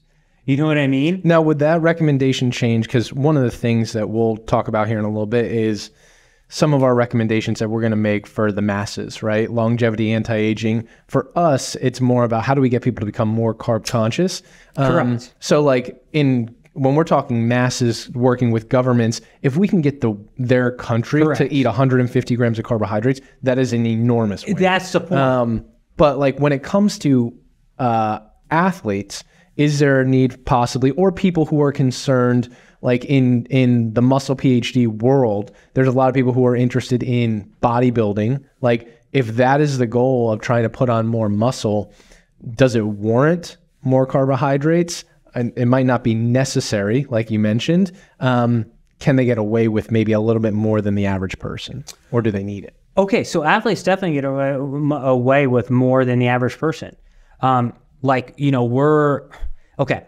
So tomorrow, the Phoenix Suns, their general manager and vice president are coming. We're going to visit with them for most of the day tomorrow. Now, why are they coming tomorrow? Well, they just got Kevin Durant, one of the greatest basketball players of all time, and probably the best player in the game today. And everyone is saying they did it for one reason. They want to win a championship. This is a serious team. And so they're coming to us to have the best sports science program, and not just in basketball, but in the world. They're serious. Well, if you look at NBA players, man, they can eat a couple 100 grams of carbohydrates a day. And NBA players, now granted, anytime you talk about a professional athlete, the professional athletes obviously are the top humans in the world as far as physical capacity. I talked about Michael Phelps, one of the most elite physical gifted specimens in the world, a guy like Michael Phelps. We worked with the Tampa Bay Lightning during their 2 Stanley Cup champions. You look at Steven Stamkos, all these, Victor Hedman. These people are some of the most gifted people in the world, and they can handle a lot more carbohydrates. But like I said, NBA players, they could eat 300, 400, 500 grams of carbohydrates in a day, some of them. But I'll compare and contrast that with the NHL in a second, with the Tampa Lightning. But their body fat levels have gone down actually over the years. Like the people who are being drafted on calipers are probably around 6%. Oh, wow. Which means on DEXA, they might be 10 or 11%. Lean. Yeah, lean. Wow. No body fat. And they're eating a couple 100 grams of carbohydrates. Guys, I know this is the extreme. But if you go down the levels, NCAA, a lot of basketball players, we work with NCAA players, they can get away with a lot more. And because they're training for hours on end, okay? So like even when I was training, personally, when I was training my hardest in grad school, I was training 3 times a day. I probably can get away with, and I'm genetically, I don't handle carbohydrates well. But I actually train my best at anywhere from 150, probably around 150, 200 grams of carbs. Now maybe I have anywhere from 30 to 50 grams a day of carbohydrates, maybe 60. But I work out, you know what I mean? But it tells them my range. I went from, now I'm 30 to 60, and I train pretty hard, but then I was training extreme. I could go up to 150, 160 and be very lean. Mm-hmm. Whereas someone can handle carbohydrates more, maybe their baseline's 150, and they might be able to be, as athletes, go up to 300, 400, 500. Now, we did research. We compared people who are doing ketogenic dieting and resistance training compared to people who are on carbs. They both gained the same amount of muscle. And the ketogenic dieting group lost more fat. So there's a case for that. But as far as muscle, I would say let's go beyond our study anecdotally and stuff like that, I think people feel like they get bigger pumps when they lift weights. They feel like maybe carbohydrates can help with immune function when they're training. There's some research that shows like, hey, increasing carbohydrates when you're doing overtraining can help your immune system stay intact. Now, guys, what I'm going to tell you is use this to your advantage, what we're saying. It's all within your range, right? It's all within your range. So again, for me, if my average is 30 to 50 grams of carbohydrates, or 30 to 40 grams, maybe if I feel my immune system being taxed, I can use it as a tool. I may be able to go 60, 70, 80 grams of carbohydrates for a day. Usually the next day, I feel like my immune system's right back intact. So, but I'm using them as a tool. I'm not dependent on them as a lifestyle. But so to answer your question, I think that it can be used as a tool for athletics. But again, Jeff Volek, his research has shown that elite marathon runners, who are ketogenic, have just as many glycogen stores as those who aren't. So, but the ones that are using them are healthy because they're in a situation. Why are they unhealthy? Because if I have no activity, if I have we're working with countries in the Middle East, right? The average steps in the Middle East might be 3,800. The average steps in maybe the United States are below 5,000. They're in the 4,000s. You take your average person in the United States. I'm getting 4,000 steps a day. Okay, so what am I using those carbohydrates for? What are they doing? If I'm not using their fuel source, not using it for a fuel source, what do? They get stored. They fill up your liver stores. They fill up your muscle glycogen stores. And they're the first thing that gets burned as fuel. So now I'm sitting down doing nothing. I'm not burning them as fuel. They're the first things I burn. That means every time I consume any fat, it's just going to get stored. On top of that, if my muscle carbohydrate stores are full, I'm going to start also now storing a lot of triglycerides in my muscle. That's going to lead to inflammation, impaired signaling, and a lot of inflammation, a lot of joint pain. I'm not even working out. All the joint pain because I'm not using carbohydrates for anything useful. So you can make a case for it if you're an athlete or if you're an avid exerciser. I don't think they're bad in that case. Now, With that, there are some people who say the type of carbohydrate doesn't matter, right? If it fits your macros. Oh, yeah. Doesn't matter. And I know we've done some preliminary testing on this, but like if someone says, all right, cool, I'm going to get 100 grams of carbohydrates. Does 100 grams of carbohydrates matter if that comes from things like vegetables or even like oatmeal versus like I'm going to eat a Hershey's bar, a Rice Krispie treat, and 2 donuts to try and fit my macros of that 100 grams? Would there be a difference there? So the concept of if it fits your macros is basically says that the general premise is that it doesn't matter where you get carbohydrates, proteins as fats, how you space them out. It doesn't matter as long as that you hit a certain macro threshold, your body sees carbohydrate. It just sees, oh, carbohydrate is carbohydrate. So I can get that from a Snickers. I can get that from a sugar drink, a soft drink, a soda, or I can get it from broccoli or oatmeal. Your body just sees carbohydrate. So the answer to that question is that's absolutely false. It's unequivocally, overwhelmingly false. And the problem is that people do all these anecdotal things and go, oh, look, this guy just ate... This guy ate 1 meal a day and it was donuts for like 12 weeks and he lost a bunch of weight. Well, look what happened. He ate 1 meal a day. You know what I mean? Yeah. And before he was eating donuts, pizza, ice cream. He cut those out. Now he's only eating donuts. Stupid anecdotes within the framework of a good theory. I'm not against anecdotes, but you need to put them in perspective. Yep. So studies basically show that's false when if I eat oatmeal versus if I eat Gatorade, well, my insulin levels are going to be far higher. I'm going to drop. I'm going to be far hungrier. It's a fact. Low glycemic index foods, the foods that are higher in fiber, make me fuller, more satiated.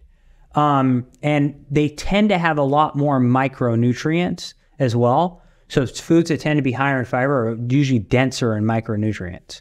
So I think that's kind of something important to sort of understand. So what I will say this is, the more carbohydrates that you have in your diet, the more conscious you need to be about the quality of those carbohydrates. Great point. Quality matters. Quality matters. Right. Quality matters. The same goes with protein, right? And we've done studies on animal-based proteins versus plant-based proteins. Yeah. Quality matters in terms of the response and the ultimate benefit. 100. So my brother, Gabriel Wilson, who also is with ASPE now. But anyway, super smart guy. And Gabe, for his dissertation, actually looked at the quality. He was looking at two things.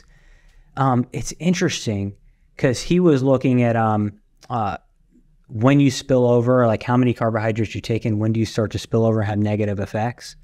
And he was also looking at quality of proteins. And right now there's a big movement on plant proteins. And I know that you, being a scientist, did your own experiment on that. And it's interesting because, you know, Ryan is, we did your ASPE score, and Ryan is prime. You know, Ryan's, you know, body fat levels in the 99th percentile as far as being lean. Your cardiovascular performance is off the charts. Every number is very high, is outstanding. But you put yourself on a vegan diet for a long time. And I'm telling you right now, Ryan you did everything. Tried. Yeah. Yeah. I did. I mean, Ryan ate more pea protein and rice protein than you could imagine. Yep. And at the end of, how long was it? We did 4 weeks. 4 weeks. Lost muscle mass, gained fat, your cognitive performance went down, all that stuff. Yep. Okay, so that's pretty controlled, you know, and he did everything. Because, I mean, look, every science you can do, give this a shot. Now, Gabriel basically did the same thing, but he gave whey protein, and he compared that to vegan-based protein source, and which is, in this case, it was wheat protein. But anyway, what he found was that basically the ones on whey gained muscle, lost fat. They had the same amount of protein. The ones that were on, and by the way, the interesting thing is, like, on these things, they're eating a pretty, like, lean diet, because they'll take them basically and kind of, they put them right below somewhat maintenance. This is an animal study. They put them right below maintenance calories because they want them to eat the whole meal. So you can control the exact meal. Yep. And even with that, the ones that were on the vegan-based protein were fat. They were skinny fat. So their body fat percentage was really high. They were skinny fat. And the only place they had more muscle was their calves because they were so fat. Wow. So it's interesting enough. That's why, like, that's a whole other topic. Obviously, you see people who tend to have more body mass have bigger calves. Yep. Same concept. Anyway, what was the mechanism? The mechanism that Gabe found was that the whey, the higher protein quality, triggered protein synthesis, and that made your muscle work harder, and that made they had more mitochondria. So a big trick to having more mitochondria is protein quality. And that's what Gabe found. Now, intriguingly enough, when you add BCAAs, then you actually can reverse the effects of the low quality protein. So some of you guys are vegans, and if that's your choice you made, it's the choice you made. You have to supplement with essential amino acids or branched chain amino acids. It is a must. I'm telling you right now. How would those recommendations change if someone's sole goal was fat loss? They wanted to maintain muscle, but, like, I just want to lose fat. So for fat loss, I would say stick with 2 rest periods. Here's a rep range I would stick with for you, or 8 to 12 reps one day, 12 to 20 on another day. And your rest periods on the 12 to 20 are going to be 30 to 60 seconds. Rest periods 8 to 12 might be 1 to 2 minutes. The thing that is going to change for you is you're going to actually want to do more supersets and giant sets. So what do I mean by that? Ryan and I, when we achieved our greatest strength, I mean, Ryan and I got to a point where we were really, Those were the days. We were monsters. Yeah. I mean, we were lifting total volume, I think some weeks over 200,000 pounds of total volume. Everything that happens to Ryan happens to me and vice versa. We tore a quad at the same time. Everything happens at the same time. But anyway, it was one day we were like doing squats with 365 for hypertrophy, like sets of 8 to the floor. That's when we tore our quad. But anyway, giant sets. We used to do giant sets all the time. And when we were trying to get lean, we did this giant set where you did squats, like for 12 reps. Then you would so you do normal squats. And then we went and did safety bar squats. That's where you have like a bar like this for 12 reps. Then we would do leg press for 12 reps. And then we would do leg extension for 12 reps, maybe 20 reps, and leg curl for 12 to 20 reps. And it was awful. And rest a minute. Yeah. Then we would rest a minute and do it again, and then do it again. We got to find, like, there's a program that we wrote up. Man, if you could post this anything online, I will tell you right now, it would kill a normal human being. But anyway, this is what we did. My point is, don't do that, but don't do what we did there. But do supersets and giant sets. Yeah. So basically, let's say you do like a set of 12 on squats, then do walking lunges, and then do leg press, but just do stuff like, or do walking lunges, superset it with leg press. Just keep your heart rate elevated. I think circuit training can be really good. You know what I mean? So like if you're a guy, maybe you do bench press and flies. Or another thing, Ryan, that we think that can work too is, let's say you're doing multiple body parts. If you're doing chest and back, you could do your chest and then you do back and never rest the whole workout. So I think that combining exercise is a great way to lose fat. A lot of it's about efficiencies, right? Especially for people. I think we're living in a time now where people don't want to be at the gym for 2 hours, right? And people don't want to work out for 2 hours, which is what scares most of them from working out in the first place.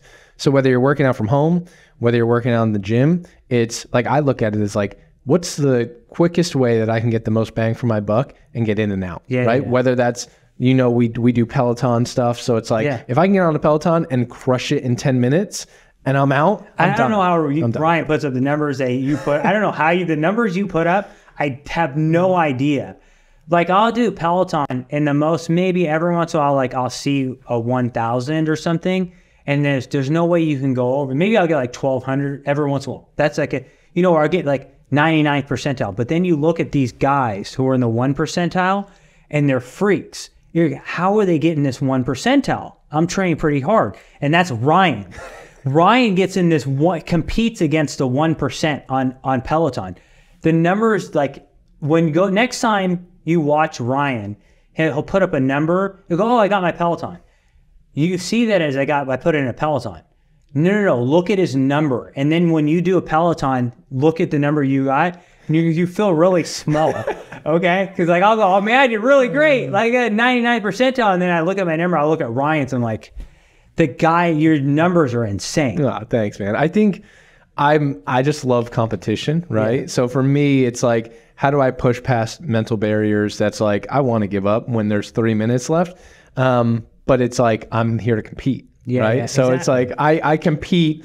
I like set this bar. I'll be like, I want to be top 100 or I want to be top 50. Like if I want to be top 50, I know I'm going to have to get off to a good start. Otherwise there's no shot at me getting top 50. And so it's like, I got to crush it from the beginning. And I know by the end of it, I'm going to be gasping for air, wanting to rip the shoes off and just lay on the ground for the next 5 minutes. But I think there is something to that because I think it's hard to replicate that, which is why I think it's important if you can train with a partner, I think that's great. Yeah. But there's like behavioral science that goes into some of these things, where leaderboards, competition, things we're going to actually be implementing in some of our software in the future. But some of these things where you can see like, oh, I'm competing. People love to compete. People love to be on a leaderboard. Like, I think that brings out another level that you otherwise wouldn't be able, like, I wouldn't care to probably push that hard if it was just like, oh, I'm just going to go for a 15-minute Peloton. I'd probably hit it hard, but me seeing I want to crack top 100 makes me push harder. Yeah, it's insane, man. You don't understand, like, to crack the top 1,000, these are freaks. To crack the top 100, top 50, I mean, these are the freaks of the freaks. Thanks, man. You know? But hey, you know, it's my hat's off to you, man. It's Thanks, insane. Man. Thank you. Yeah. Speaking of cardio, what's the best type of cardio for fat loss? So we've looked at a lot of cardio. We've looked at cardio for longevity, and we've looked at cardio for fat loss. You can decouple the two. There are components of cardio that could be great for longevity and not necessarily cause fat loss, and there's components that overlap. If we're going to talk about fat loss, I do think having an element of interval training is critical for fat loss. What we discovered in the literature is there does need to be somewhat of a volume component to that. Now, what do I mean by that? When I woke up this morning, if I do like a 30 to 45 second sprint, that is outstanding for longevity. But it might not necessarily make me get super lean. Whereas if my volume, like on a Peloton, for example, when you hit that 10 to 15 minute threshold where you're bringing yourself in intervals. So what an interval is basically is, let's say you go all the way to the top, then you might come down for a second, all the way to the top, come down for a little bit, go all the way to the top, back and forth for 10 to 15 minutes, where when you come off, you have nothing left. That would be an example of ideal for fat loss. Now, let me say this. Ryan and I have both done wind gates. Wind gates are one of the most brutal things ever. But like, when you do an all-out wind gate, it takes 3 to 5 minutes to recover. You can't do that on a Peloton because if I were to go all the way out to where it took me 3 to 5 minutes to recover, I'd be recovering. So that's why, I mean, you have to bring yourself to an extreme, but then you're going to come down for a few seconds and go back up, down. But obviously, there's a pace. Yep. But the pace is when you come to the last bit of that 15 minutes, then there's nothing left. Okay? That is what's best for fat loss. Now, what I will tell you is that if someone doesn't like that type of interval, there is a combination to say like, well, I can't do what Dr. Ryan does. I prefer like, I prefer steady state cardio. Now that can make you lose fat, but by all means. So, and that's great for health. So let's say you're going to do 30 minutes, 60 minutes of moderate to low intensity cardio, and you're kind of in a zone and you're watching television. That won't be as beneficial for fat loss, but you will lose fat. Absolutely, and you'll get leaner.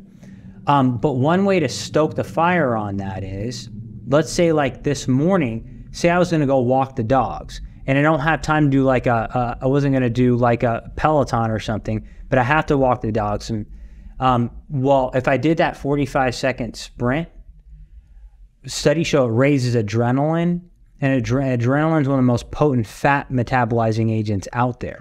So, for example, back in the day, back in the 90s, for example, when you talk to like anyone who comes on here, talk to Yemeni when he comes on here and know all the stuff that happened in the day, right? But they had the ECA stack, which was basically led by ephedrine, or the herbal equivalent, which was ephedra. Well, that's basically a sympathomimetic. It's basically like mimicking like adrenaline. It's binding to the same receptors. And so, well, you can get your own dose of adrenaline. You do an all-out 30, 45-second sprint, your adrenaline's up. And studies show that when you go on that walk, you'll be burning more fat the whole time. So I would say number one is going to be what you're talking about, Ryan. Number two is going to be like if you do the moderate intensity, low intensity cardio, start it off with one sprint. If you don't want to do a bunch of intervals, then just do one interval at the beginning. Then do your low intensity. And then number 3 would just be low to moderate intensity cardio, steady state. That would be in order of the best for fat loss. I love it. And I think you triggered something when you were talking about like, oh, if you want to just get on and do steady state cardio. I think most people probably who are listening to this either are just starting to train, or there's a lot of people who like know the benefits of exercise, know the benefits of training, but just can't bring themselves to do it yet. One of the things that Katie, I think her name's Milkman, talks about in that book, How to Change, I want to get her on here as well, is habit stacking, right? So like some people love to read. So what she did is she would say, all right, I'm only going to allow myself to read when I'm on the treadmill at the gym. So it created this habit of like, great, she loved this thing of reading and just paired it with the movement of getting on at the gym. Like for me, it's like if I hate treadmills, but like if I'm ever going to get on a treadmill, that's my time to like catch up on Netflix shows. So it's like, I'll put my Netflix down there and that's my time that I watch Netflix. It's like, I'm at least moving at that time. So that's a good strategy. Are there any other strategies that you have? And it's movement, right? So you do a basic strategy for someone who don't want to exercise. Yeah, I think movement, if you're not exercising, studies show that the threshold for actually improving fitness is like 3 miles an hour. Well, yeah. So like if you don't exercise, the threshold for you getting health benefits, longevity benefits, aerobic capacity benefits, anti-age could be 3 miles an hour. So you go on a treadmill with 3 miles an hour, you're watching Netflix and you're anti-aging. So I think that putting in perspective, movement is movement. But I think it's more putting in perspective, like you talked about as that study, basically where they had people who were they were professional cleaners, right? Janitors, maids, and stuff like that. Well, actually, both you and I used to like strip floors and clean, we used to clean whole apartment stores, that's actually how I think about it when I do. It would take me like 12 hours to clean a whole store with the crew. And so I was like, I got paid like $100 to do it. But I was like, every time you think about putting in perspective, like you're spending $100, I think about the 12 hours on the floor. Grinding on, but anyway, my point is, but I was really lean while I was doing it. And so my point is, cleaning the house is activity. It's actually activity. So it's like a lot of times people let their dishes stack up. Like think about this for a second. When I'm standing and I'm cleaning dishes, my metabolism's up. So a lot of people's like, people will go in their house and they have, I'll clean dishes tomorrow. Why not do it tonight? You'll actually burn more calories. You know what I mean? My number one tip is going back to the animals. If you don't have a dog, get one. Just for a month straight, get up and walk the dog every day for a month. After a month, even if you don't want to walk, that dog will wake you up. Okay? So like my dog Darla, 550, I hear her pacing around. She paces around. Then I finally get up. She walks to me. She walks to the door. She walks to me. She walks to the door. She walks to me. She walks to the door. Meaning, come on, Dad, take me for my walk. Eventually, you'll have a partner who will have you walk, right? So, but you have to train the dog to want to walk. If you sit on the couch all day with it, you would have never trained it. But get a dog, they'll train you to walk. So I think that's good. Cleaning is a great thing. Yard work is a great thing, et cetera, et cetera. And I think if you have kids, it's a great opportunity for them to get active, right? Go for a walk with them, make it fun. Well, make it fun. It's a great point. So one of the things is like, with this kid, I know what a guy's going to have to go through in this world. But so he, basically, look, you're going to go on the playground, and at first the kids are cruel. They just are. You got to be in great shape. You need to have a competitive advantage. So like growing up, one of the things my parents did is they put us in martial arts, right? So when we were kindergarten all the way through college, we did martial arts. We competitively fought and everything like that. So for me, it's just something that helps me with my confidence. I know I have it and stuff like that. It's always in my back pocket. But what I'm doing right now is I'm now just going back and practicing all those skills. But I get up in the morning, like I'll get up in the morning and I'll throw 500 to 1,000 punches every morning. It's just what I do in the quiet times. I'll take my dogs for a walk, I'll throw 1,000 punches. And so, but I trained myself to do that growing up. But the reason why I'm doing that is I know I'm going to have a kid. Yep. So I need to make sure my skills sharpened for him. It's brilliant. So yeah, it is a great. And with kids, I think a lot of it can come down to like gamifying it. So I was in New Jersey recently with Bobby. He's 7, and like he's sitting on the couch, right, watching probably Mr. Beast on YouTube or something, and he's sitting there, and I'm like, you know what, I got to get out, I got to get moving. It's a dreary day. It's middle of nowhere, New Jersey, and I'm like, how am I gonna get this kid to move? And maybe he'll inspire me to move. So I was like, you know what? I was like, oh, I'm going to go on a race. I was like, I'm going to catch something up the street. And immediately he like perks up. He's like, what are you going to go catch? I'm like, oh, I'm going to do this race to the stop sign. And I was like, I'm gonna head out. And I just started putting my shoes on. He's like, can I come? He's like, I want to come do a race to the stop sign. And like he had if I would have been like, hey, I'm going to go do sprints up and down the street, no interest. But the fact that there was like this game of like, we're going to find something, we're going to race, and we raced to see who the first one to touch the stop sign was. Of course he won. We did that and then sprinted all the way back. And it was just like, he got up, he moved. He would have never otherwise done that, but there's this sense of gamification. That's fantastic. So I think you need to have that. Yeah, agreed, 100%. I want to get into the anti-aging because we've been talking a lot. One of the questions I want to ask quickly, because I think it's something that people often just have a bad idea or don't quite understand, is like, I don't think people quite understand, there was like this whole thing around the Liver King, people taking exogenous testosterone or supplementation and things like that. People think, oh, if I just took that, I'd get huge, right? Now, those things certainly help.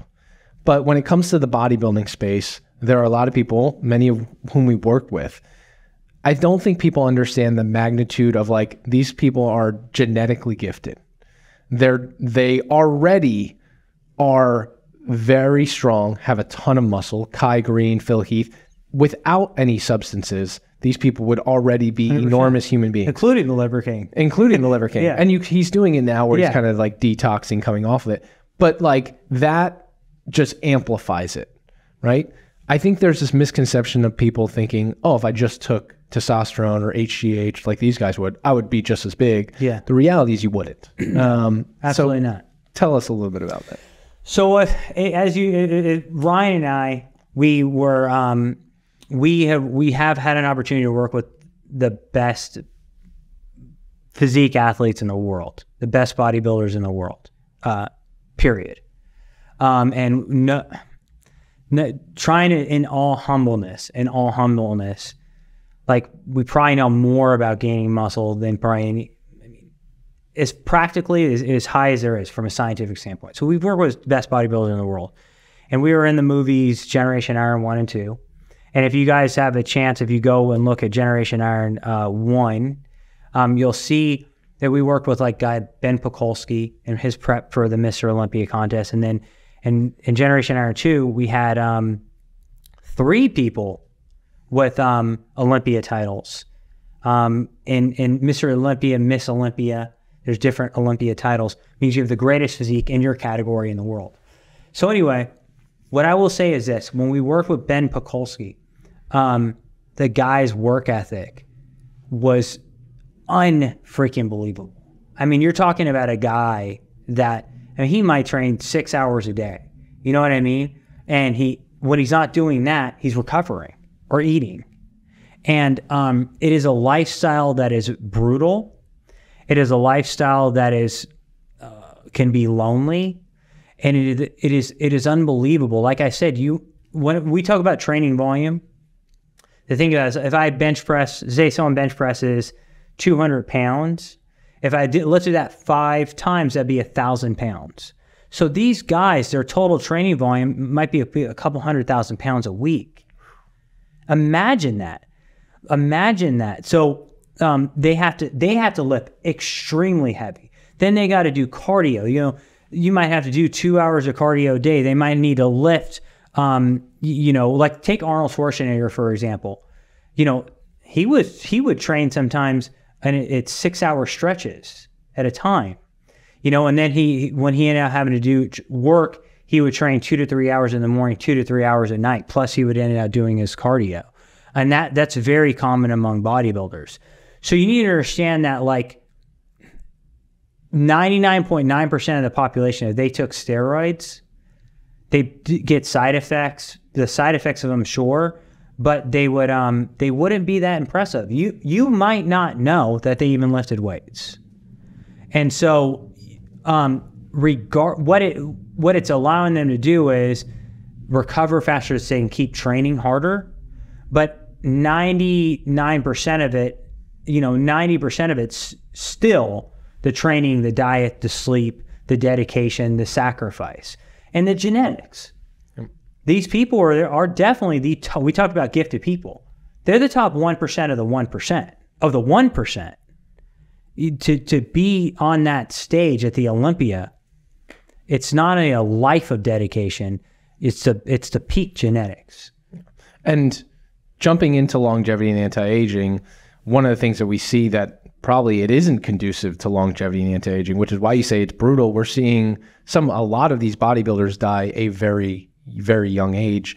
They're dropping like flies. They're dropping like flies. And a lot of it's like probably too much on their heart. Their heart can't handle that much, right? Some of these bodies weren't meant to hold that much muscle, right? And that's why they do the surveys and they ask Olympic athletes, they've done the surveys. You remember this, they ask Olympic athletes, hey, if you could take something and it allow you to win a gold medal, but you would die within the next 5 years, would you take it? I think at least 50% of people raise their hand, maybe more. So I think, it's the warrior. It's the warrior. I'm a warrior and I'm willing to do what it takes to win. And it's a different mentality. You have to understand the mentality, right? It's different. But yeah, for longevity, supraphysiological levels of testosterone may not be ideal.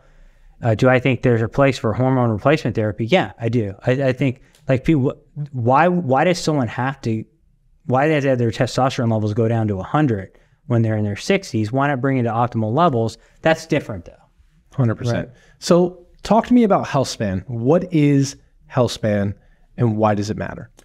Okay. So the biggest thing to understand, you have lifespan, you have health span. Let's say the average lifespan for women, let's say is, 82, 83. Average lifespan for a guy might be 76, 78, depending on wherever, in well-developed countries. Now, what we think about, there's lifespan and there's health span. Health span is how much of your lifespan you're free of disease. That's a sort of a simplistic definition, and it depends on the standards that you're at, okay? But I think that's one of the best things. So what do I mean by disease? It could be, high blood pressure. It could be diabetes, type 2 diabetes.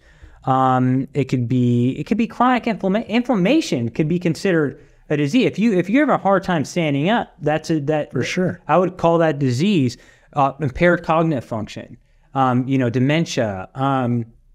All of these things, what we would say diseases, things that impact your ability, your activities of daily living. I would say maybe a better definition is your health span is your life all the way till you've impacted your ability to live normal daily life. That's what I would do. If you do that, it's less. If we say absent disease, okay, I don't have type 2 diabetes. I don't have super high blood pressure. Okay. That means that maybe 75% of your life you might live with health span. You know what I mean? So that means that, like if you're 80, maybe you've depleted your health span when you're like 60 something, right? That means that if you're gonna live to 80, at 60, you're living with disease from 60 to 80. You're taking pills to lower your blood sugar. You're taking blood pressure medications, or you're taking cholesterol meds because every doctor prescribes them. We don't want to get into that because the worst thing you can do. But the point is, from 60, you're taking a bunch of pills that your doctor's prescribing to you. you've lost your health span. If you go on our definition, which I think is better, the minute activities of daily living is impaired. What do I mean by that? All of a sudden, someone's in their 40s and they start to walk up their stairs and they kind of have to stop to catch their breath. You're telling me you have your health span? No, it's been depleted. Now you've impacted your ability to do what you used to do.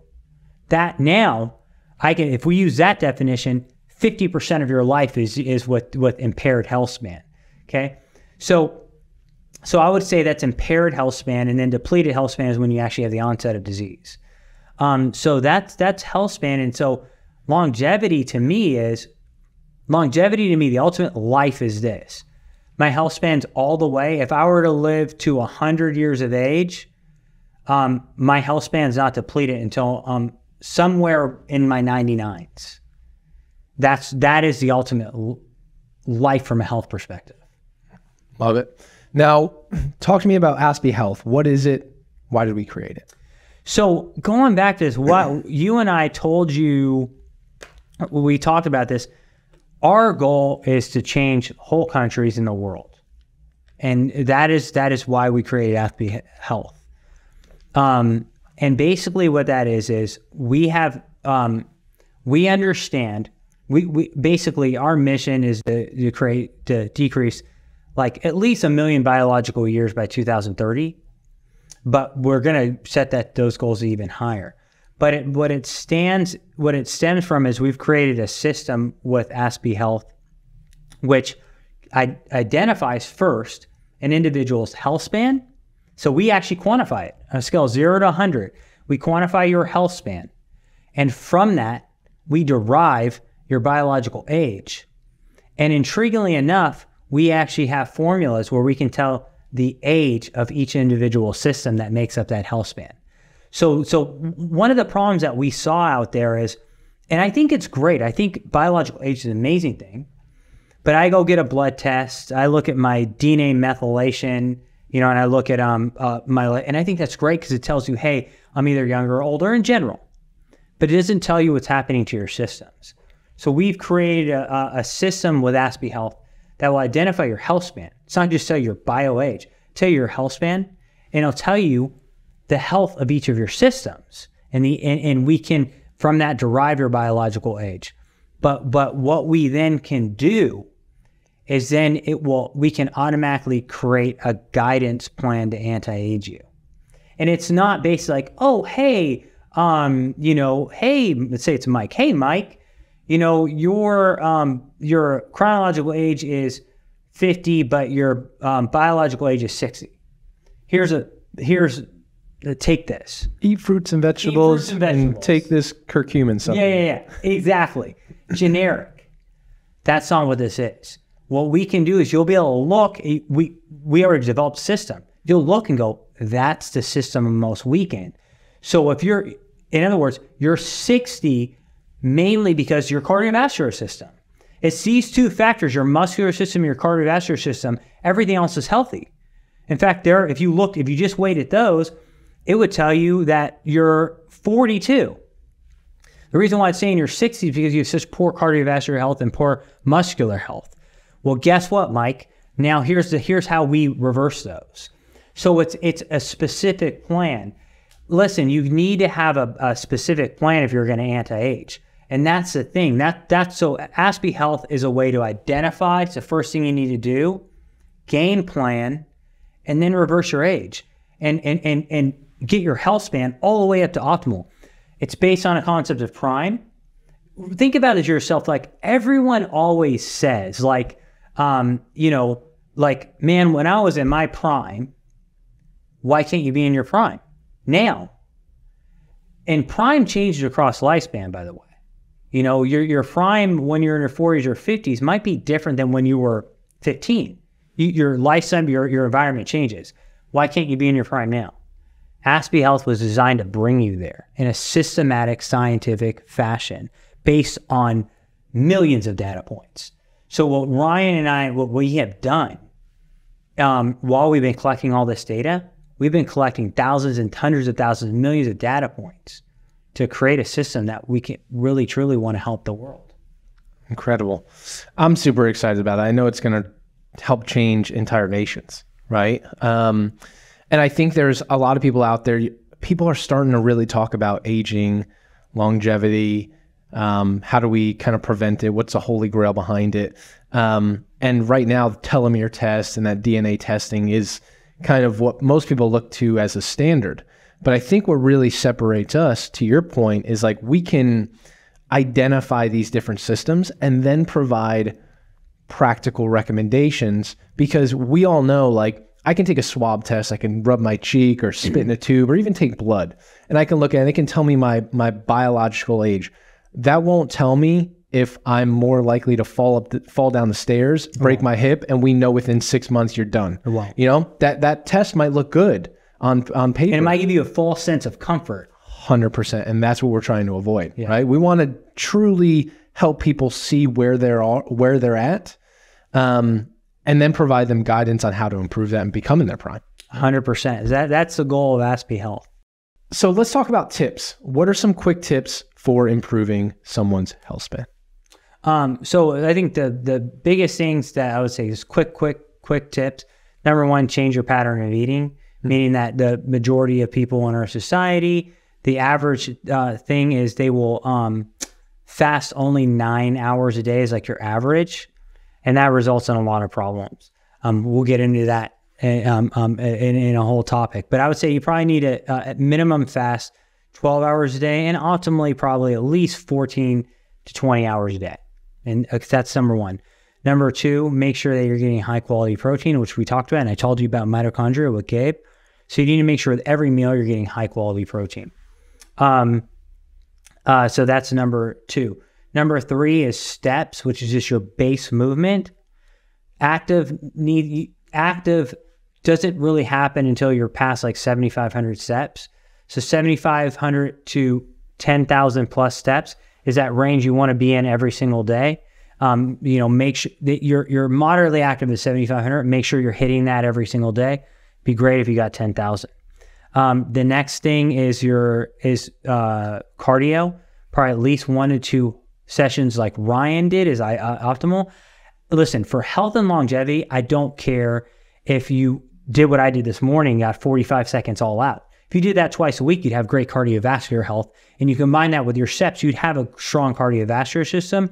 So at least probably 2 cardiovascular challenges a week. And again, I don't care if you have a minute, make the minute count. If you have 10 to 15 minutes, great. You're going to optimize your body composition too. And then lifting weights. Listen, Ryan talked about this. One of the number one things that happens when we age, I don't care how good, strong your heart is. People fall. When you break your hip, you got 6 months and you're going to die. That's what the statistics show. So everyone should be lifting weights. I don't care if you're 80 or 90. I don't care if you're in your 40s or 30s. You should be lifting weights. Every body part at least once a week, guys. You have time to do one. I don't care if it's one hard set. Make a compound movement and do one hard set. I'm asking you to do, I would prefer you do it once every 5 days, but at least every 7 days, one hard set, one compound movement. That means you could do squats or lunges. It could be body weight. Don't care. It could be your back, your chest, your biceps, everything. One exercise for every body part, at least every 5 days. In a perfect world, you do 2 to 3 sets every 5 days. I think, and then of course, make sure that, you're getting fruits and vegetables. I think are good. Berries I like. Yeah. But I think, avocados are avocados. Okay. There you go. Berries, avocado. And then I would definitely have greens in your diet. I think that's good. People will debate me and that's fine. But I think it certainly keeps you full. 100%. It keeps you full and it keeps you satiated. So I think that, and it's definitely all the tips I'm telling you all have studies with anti-aging. So I'm telling you tips like higher fiber intakes reduces mortality rate. Like your probability of death is lower if you have higher fiber intake. Everything I'm telling you, we're basing, what is first define aging. What is aging? It's an increased probability of death, disease, and suffering. every tip we told you decreases your probability of death, disease, and suffering. Therefore, it's anti-aging. So I think those are the quick tips. I think we're going to have to come back and do an entire episode. Yes. So if you guys want to hear an entire episode, let us know in the comments, because we need to everyone's interested in anti-aging, longevity. How do I live not only longer, but a higher quality of life? 100%. And I think we could probably spend hours talking 100%. And we'll have more on Aspie Health by that time. We'll tease some things when we come back. Right. I want to wrap this up. This has been an incredible episode. Thank you so much. I want to do what we're going to call our final four, like in basketball, quick hitters, things that are kind of just random things about you, about what you're focused on, where you're at. First one is, what is your favorite snack and favorite meal? Like, what's something you love to snack on? And then what's like, I know Isabella makes some incredible meals, or if you guys are going out, what's your favorite meal? My favorite meal going out is definitely steak. My favorite meal going out is start off with like chilled shrimp, and then after that I would go to like a Caesar salad, but not Caesar, ranch instead of croutons, bacon, and then a ribeye steak that's Chicago style. He's charred on the outside, maybe medium on the inside, and mushrooms. That's my favorite going out meal. My favorite at home meal is burger with bacon, no bun. Maybe dip it in ranch and the low carb, no sugar ketchup. I like that at home. Snack. Oh, I don't snack that much. You know that, right? I know. So Quest bars are good. I like those. You'll have a little bit of popcorn sometimes. I love popcorn. There's a brand called like Pipcorn or something like that, but I like popcorn. I like, there's a popcorn I have, and it's, truffle. Truffle popcorn. Sounds good. And, sea salt and vinegar popcorn, because, and again, that's going because of carbs, but it's fairly low carb, right? So I do snack on that. Got it. Second thing, favorite book of all time, and what are you currently reading? I mean, my favorite book of all time is the Bible. I am currently reading it. I've read it like probably 300 times. What am I currently reading? I just finished. I'm taking a course on behavioral economics right now, and it's basically it's a course on behavioral economics, and obviously a book with it. But I think it's great in terms of just understanding probabilities of human behavior and stuff like that. So I'm into a lot of books on like behaviorism and psychology.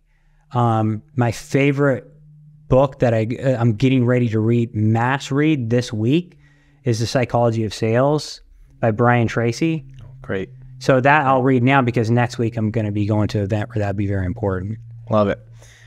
What are you most excited about in your life right now? What am I most excited about in my life right now? I would say that I'm very excited about what we're doing with, I'm obviously very excited about my family and Isabella and the newborn kid I'm going to have. So I'm going to have to say that right first. Absolutely. But I will say, in terms of what we're doing, Aspie Health, we have an opportunity, like everyone watching this. I know for a fact that people who watch this and end out utilizing the Aspie Health system, on average, they're going to anti-age like 10, 15 years immediately, like within the first year. And I'm excited about that. I'm excited people having the vitality and the health that my parents have. That's what I'm most excited about, and I'm excited about doing that on a global scale. We're